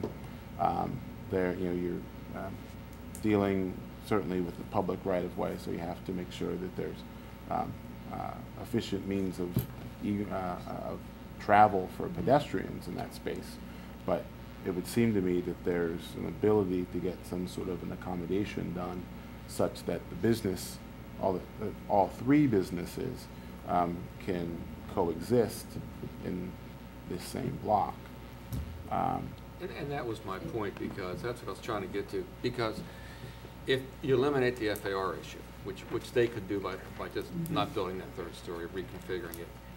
If they don't build a third story, then they won't have room for their tables on the second floor, which I'm very happy that this board was savvy enough to point out. Well, let's just say that if the FAR issue goes away, they will still have a business there. And I'm hearing you that you just don't want a business there. No, and that's the first, you had 2 points there. Mm-hmm. And you said, I don't want a business. I don't want a business. Well, you're the one that testified. I'm speaking for 15 of our property owners who signed that, plus another person on the block, which if you're going to read when I was saying that, I just meant because you're the one who's here talking. Yeah, we're not meaning, okay. So I'm telling you that everyone who lives on our block, not a community association that represents 15 blocks, and that person who's living on the 14th block. No, everyone who is adjacent to the project we believes that and each property is unique, correct? So we understand who you're speaking for. Yes. So a group doesn't want a business there. The group on the block, Mr. Verapapa's immediate neighbors feel that a business will not work well there. The other person's letter stated. How do you address the fact that it is a zoned commercial space, that he has, as a matter of right, the ability to put a business in there? if he has a business plan, and a business plan that I would hope he's But- going to but live the there one board- day. He but wants the to board be. has no, We don't do business plans, we do land use. That's Okay. all we do. Okay. So we don't look at whether or not they're gonna succeed or not. Because we don't have the authority to make those inquiries. Our inquiry is it a use that fits within a B3 zone? That's all we have the authority to do. Well, I think you've heard from everyone of the adjacent neighbors, both businesses and residents, who feel, like you, that this is a unique property. And this unique property works well as a residential property with this small yard in the back that Mr. Verapapa would like to fill in, where now the residential trash is held and then it is put out on residential pickup day. My question repeatedly, again, to Mr. Verapapa, and he has not answered it up to standing out in the hall today, is where will you put this trash? What will you do with this trash? Once he fills in his property, there is nowhere for the trash to go but out the front door. And out the front door, that will be a hindrance not only to the adjacent businesses and their customers, but also to everyone on that block, everyone who sits on their stoop in the summer. well, Besides trash, rats are a big problem in Little Italy.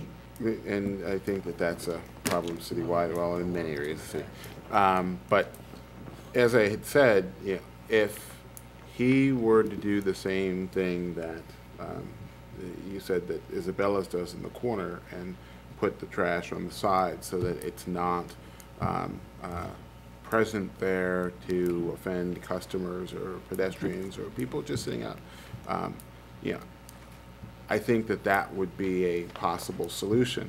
And, you know, I certainly for myself, and I think that everyone on the board similarly heard and understood you to say that that you weren't airing your own concerns, but you were airing concerns of a number of property owners who are on the block, and this is what they want.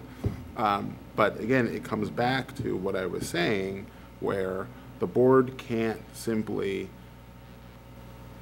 ask a group of people what it is they want for a property owner to do with their property. That property owner has rights, and those have to be respected, just as your rights have to be respected as a property owner. Other people's property rights have to be respected, and we can't infringe on those rights just simply because a number of people on the block don't like the plan. We have to look at it more objectively, and we have to follow the things that are laid out in the code, and that's why we asked the questions of the applicant that we did, so that we can ensure that we are following the process and being objective in our analysis of these questions. Only because you brought up twice that the trash can go on the side where Isabella's goes. I would like to address that in that it cannot, because once again, waste management comes and they cannot distinguish whose trash is whose. Well, if Mr. Verapapa is going to be in Virginia and he's going to have employees that go out and leave the trash not in, if they do not open the toter and put it in, then there'll be a picture taken and Waste Management will charge you $75 extra for that picture. 10 days of mistakes are $750. Mr. Verapapa will not be living there. Mr. Verapapa will not be managing his employees. It is difficult enough for myself when we get a new employee to tell them how to properly put the trash out. Because again, your trash can go from $1,000 to $1,750 in a minute. So I am speaking for Isabella's and Mr. Stewart in that we had this conversation and he does not want, or nor can it be, Mr. Verapapa's trash on the side. So again, the trash is going to be in the front of the building, and this is not beneficial. He will not make a good neighbor to the... So you're telling me there's no way that his trash can be distinguished separately from somebody else's? That the bag cannot be marked in such a way that it's just that can or whatever, that DPW knows that it's assigned to Well, there's no that. DPW. It's waste management. We would Forgive me, we but- would welcome if it would Okay, be forgive me DPW. for There wouldn't be misspeaking, this but problem. the point is, the trash can be distinguished, correct? Excuse me, my name is Masoud Masoudi. I lived in Little Italy for past 20-some years. Can you spell your last name, sir? Masoud Masoudi, M-A-S-O-O-D, M-A-S-O-O-D-I. Excuse me, why we are encouraging anybody or anyone to put the trash in the sidewalk? Sidewalk is for sidewalk, for walk. People sit there, people eat there. Why we are encouraging anyone to put trash in the streets? I don't Trash- think I don't think we are anybody. talking about it, I don't that think trash has to go to the sidewalk. That's what I asked was, Isabella's is already putting their trash on the side. Can this gentleman not do the same, but mark his cans separately so they Okay. can be distinguished? They put 2 trash cans. How many they're gonna put? 4, 5, 6? Can you control that? Can you tell them how many they put But in that there? wasn't the Would there point. be space for handicap accessible? When you put the trash on the sidewalk, you have to leave 36 inches. Okay. The questions that I'm not, I I think the like to, opposition is questions doing that I it like at to this point. ask, and I like to see that because I heard this. This is starting, I know that has nothing to do with zoning, but this is started with, I want to have a cheese shop. Then I heard gift shop. Then I heard items from Italy. Things are changing. Every day I hear something brand new going to add it to this building. First it was upstairs apartment, second floor apartment, cheese shop downstairs. Now, nothing in the between, something upstairs, and downstairs going to be gourmet shop, things from Italy, gift shop. Are you going to be there 2 years from now to come and say what your decision end up to be look like? Because the person who is saying something is going to do something 1 year from now. Are you going to be there to see your results of your decision? I think what he's saying is I only hope that the board would be sympathetic to the immediate people who live there as to what this very well may become, and that, quite frankly, we do not see Mr. Verapapa as a good neighbor because he has not been forthcoming with information up to this point. Okay, I'll have to leave it there. May I And, please, because I need to correct some things, please. Ms. Blatterman, I was going to give the I'm sorry. applicant the opportunity to respond. If the applicant would like to incorporate your remarks, it is in their discretion to do so. I would ask that you keep those remarks short, as members of the board do have appointments that are impending after 5 o'clock.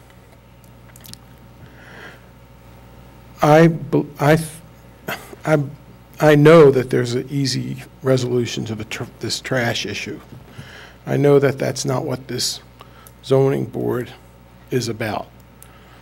I think that while Mrs. Cricchio speculates more on negative things that can happen, I prefer to speculate on positive things that can happen. And like I said before, we went through all the protocols that Ms. Wood instructed us to go through in the, letting everybody in the community know what we were doing. We met with the different community associations. And as a matter of fact, when we presented to the LAPOA group, we were told that a letter was forthcoming. I wasn't told to come back and answer. I answered questions. I finished my talk with, are there any more questions? And Mr. Marin was at that meeting too. And Mr. O'Neill said, when Mr. Marin contacted him, is there anything else that we need to do? He said, no, a letter's forthcoming. And, that's about it. That's all I have to say. Thanks very much for all your time. Appreciate it. So you feel that you've answered all of the questions? The question of trash still has not been answered? This That is a was the zoning question at the- thing. This is not a trash meeting. But it's a topic that was brought up in the I community. think. This discussion should come this way, not this way. Hi, can I just come in? I think I can maybe solve this. Because we also have a restaurant. We have collection every night. because obviously this is a health department issue. This is not a zoning department issue. So that should not even come into play. I want to clarify one thing. Isabella's trash is on a public right-of-way. They're correct, because they're not given access to the easement behind their property. So they're locked out of that easement, and those two trash cans are in front of a public park. They're illegally putting their trash, it's not even on their property, it's on public right-of-way. And we are good neighbors, and we've tried very hard to work with everyone, so we leave those two trash cans alone, even though they smell. I don't want this to be an argument between us. I want this to be the right thing. The trash is no issue. They're going to get it removed every day, every evening. The health department code says you can't leave it in the premises overnight. So there is a way, because there are other trash companies that are recognized as ours is, and we get our trash removed, not because we have to, because we want to, because of the rats. We get it removed every night. So that is a non-issue before this zoning board. And to have Isabella's, to say we made arrangements with Isabella's is incorrect. They didn't make arrangements. They were locked out of that easement, and now Isabella's has their trash on public property. That's not fair to us, because a lot of times the trash cans are wide open. I have pictures here of trash cans that are wide open. We have to look at that as neighbors and as people. We count too. I may be a half a block or block away. I count too. We play in the public park. We work in the public park. Those considerations aren't taken in our behalf. So to worry about this man's trash is ridiculous for this board to worry about. He has a constitutional right to put a business there. He wants to make a beautiful building and then not compete with the restaurant. And he doesn't have to be forced to buy another vacant building that wants $1 million. Maybe he wants something small. That's his right. So I appreciate your time. I apologize. I think to say to somebody, you need to have a residence there because that's what we want on this block is wrong when the zoning code allows him to have a business. And that's what he paid for on that piece of property, to put a business in there. Thank you. Thank you. If I just may go on record, 2 sentences, that Mr. Verapapa has requested an excessive increase of the floor area ratio of this property. There is nothing unique about this property to justify the said increase. Therefore, we would like to request that the zoning board deny Mr. Verapapa's request. And this is signed by all 15 neighbors that are on the block. It is supported by a letter from LIPOA, the community organization, and is supported by a letter from Councilman Kraft. Thank you. Thank you. Okay, and with that, we're off the record. All right. Okay. Thank you. Thank you. Thank you. All right. Which ones did we want to talk about? I personally don't have any. Okay, do you have anything to talk about? Besides that one?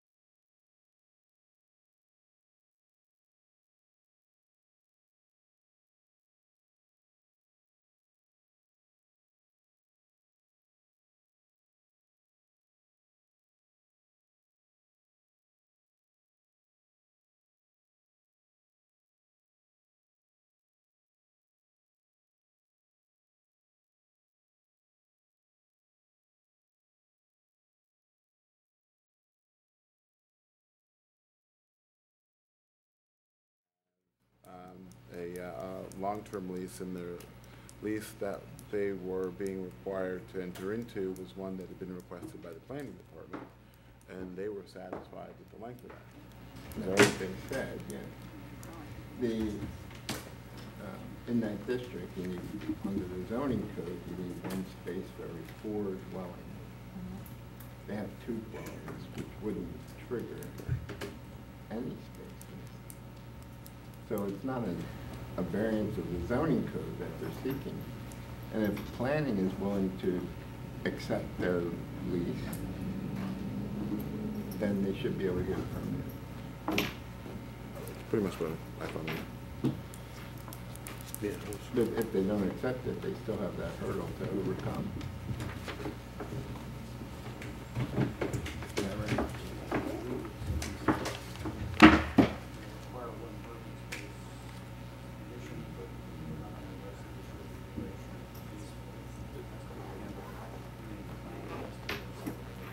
So you would just say they have to have a space, and that if they want to get it from a series of year-to-year leases, fine. If they lose it, then they lose their year. Right. Right. Right. And then they also had to go to CHAP, is that right? They've already done that. Okay, that's already At the time done. we wrote the memo, that was still pending. The commission actually approved the modification. All right.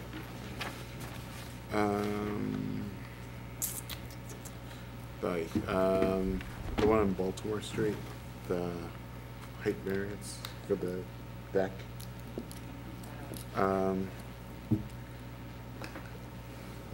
The thing I noticed is that the house, it's already, I guess, as built, it's at 37 feet.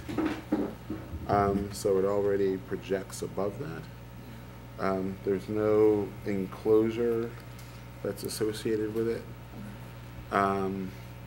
You know, it's sort of in there with one of those technical violations. My personal thought on that is that an open deck, I don't think that should count, because there's no living space. It's like the same thing if you were out on your roof. So I didn't have, so it's a technical violation, but I was okay with it. yeah.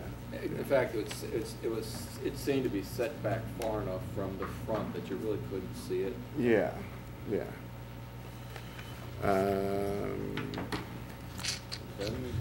And are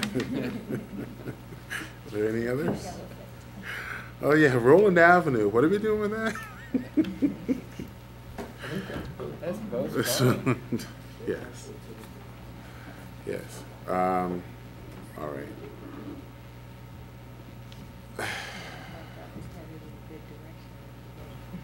Yes, we'd still be going on at this point. Okay, so for High Street, I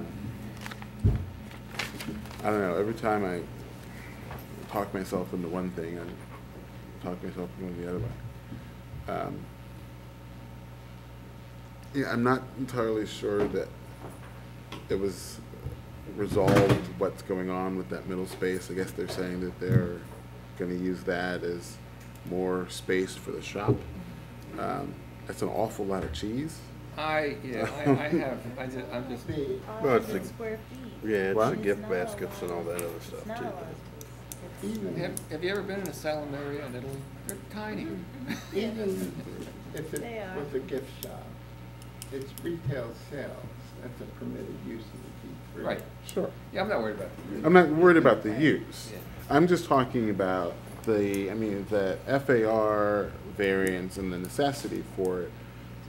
If they put tables in there, then it triggers parking.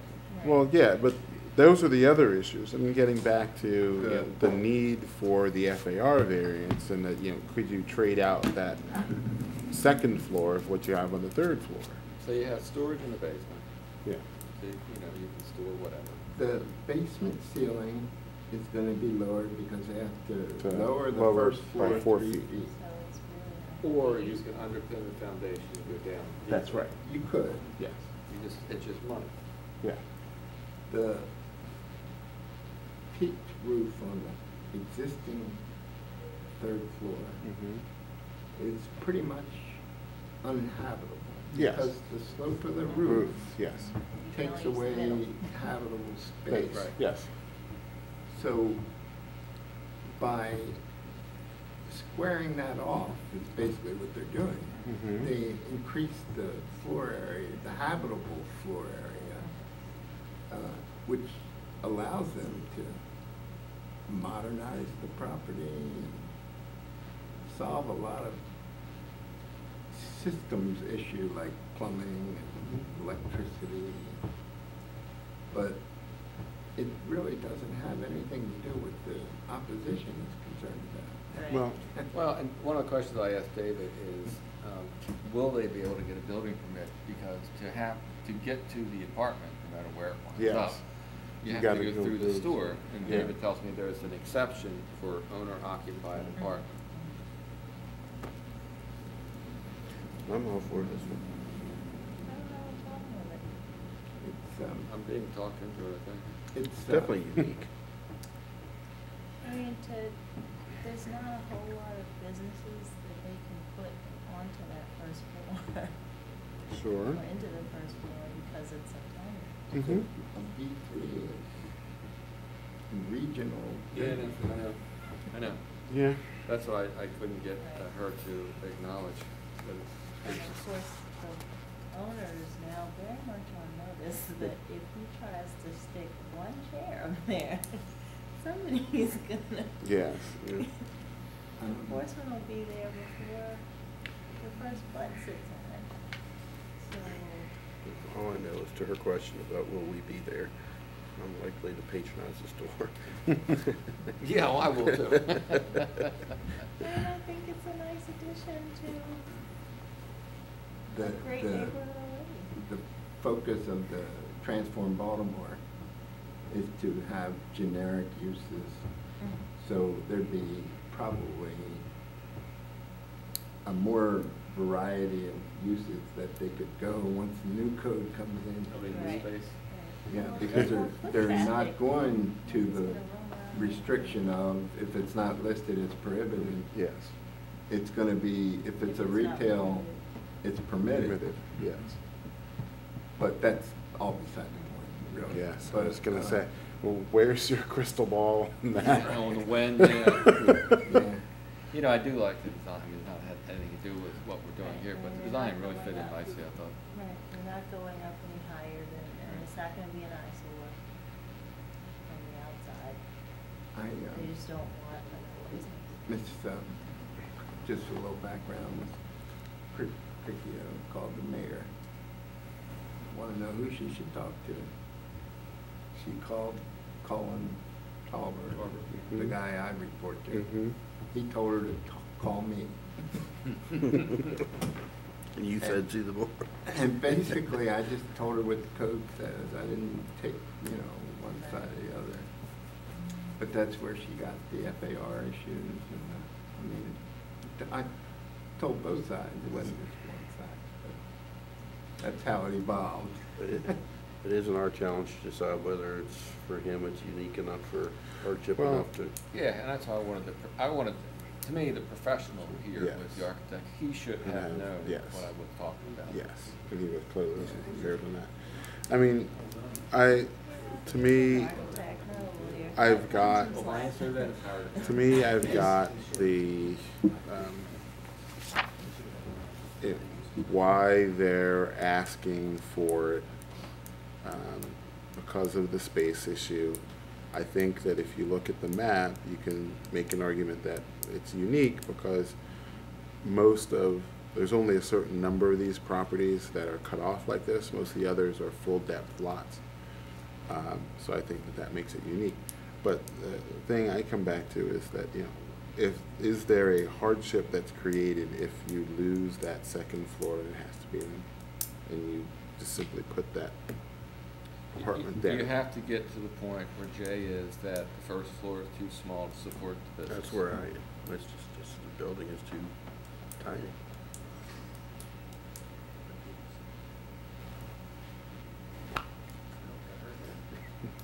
What was that? Did anyone actually say that? Well, he did. The owner of the property said that it was such a small space that. to be able to use the second floor. Yeah, but, I mean, is it not, is it out of bounds for us to help them get there? He said it.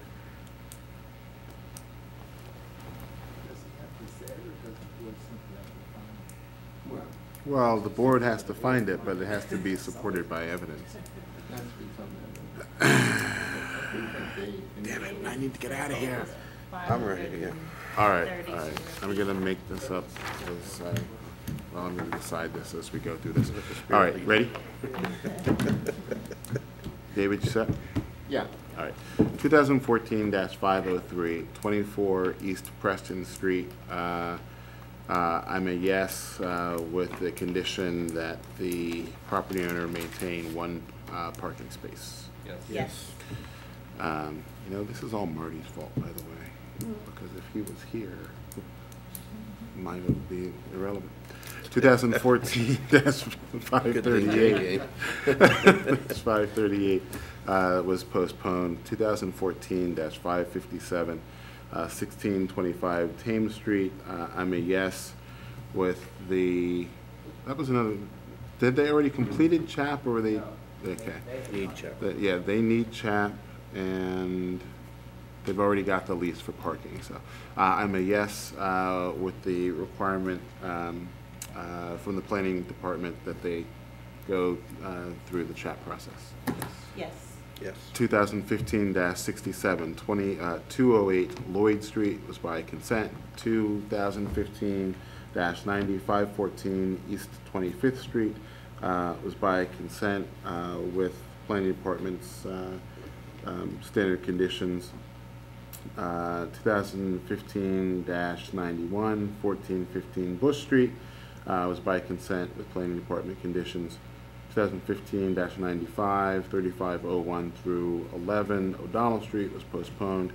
2015-101, 447 South Bentlow Street was no-show. 2000. So we dismissing?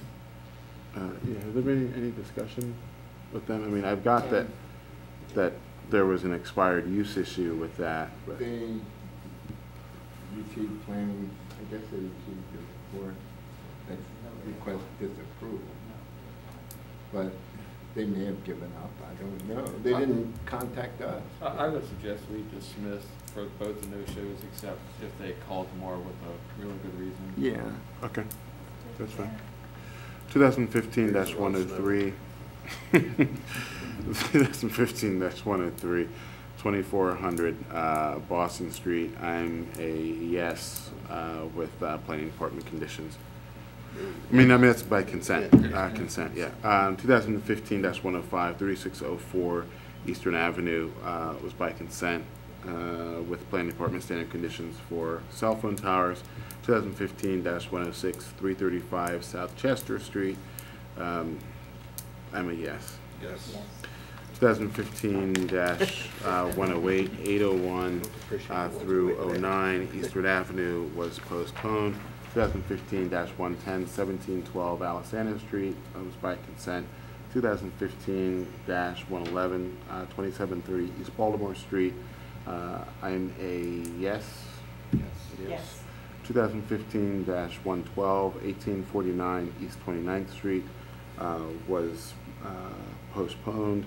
2015-113, 3213 Foster Avenue was by consent. 2015-115, 4001 Groveland Avenue was a no-show. 2015. No, back up a minute. 2015-113 Foster Avenue?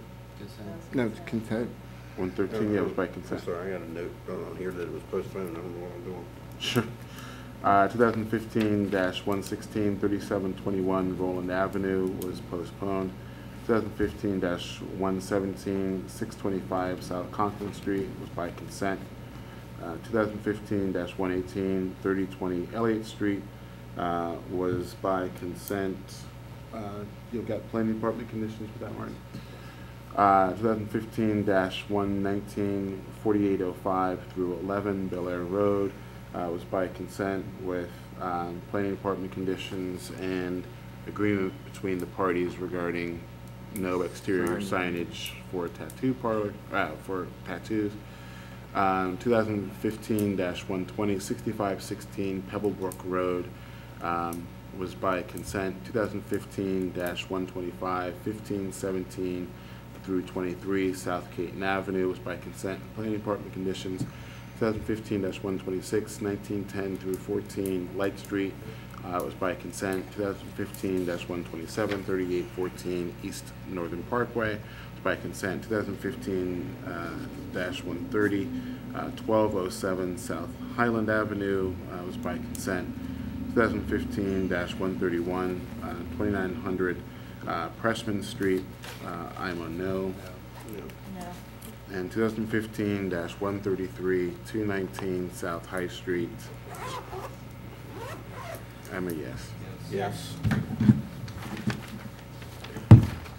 The approval, I think we should really track what they asked for, so there's not a lot of wiggle room in terms of moving things around, you know, the apartment on the third floor. I don't know if we can do that. It's an efficiency. Yeah. So. Yeah. Yeah.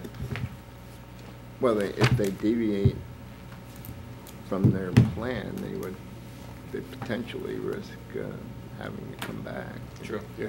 Okay.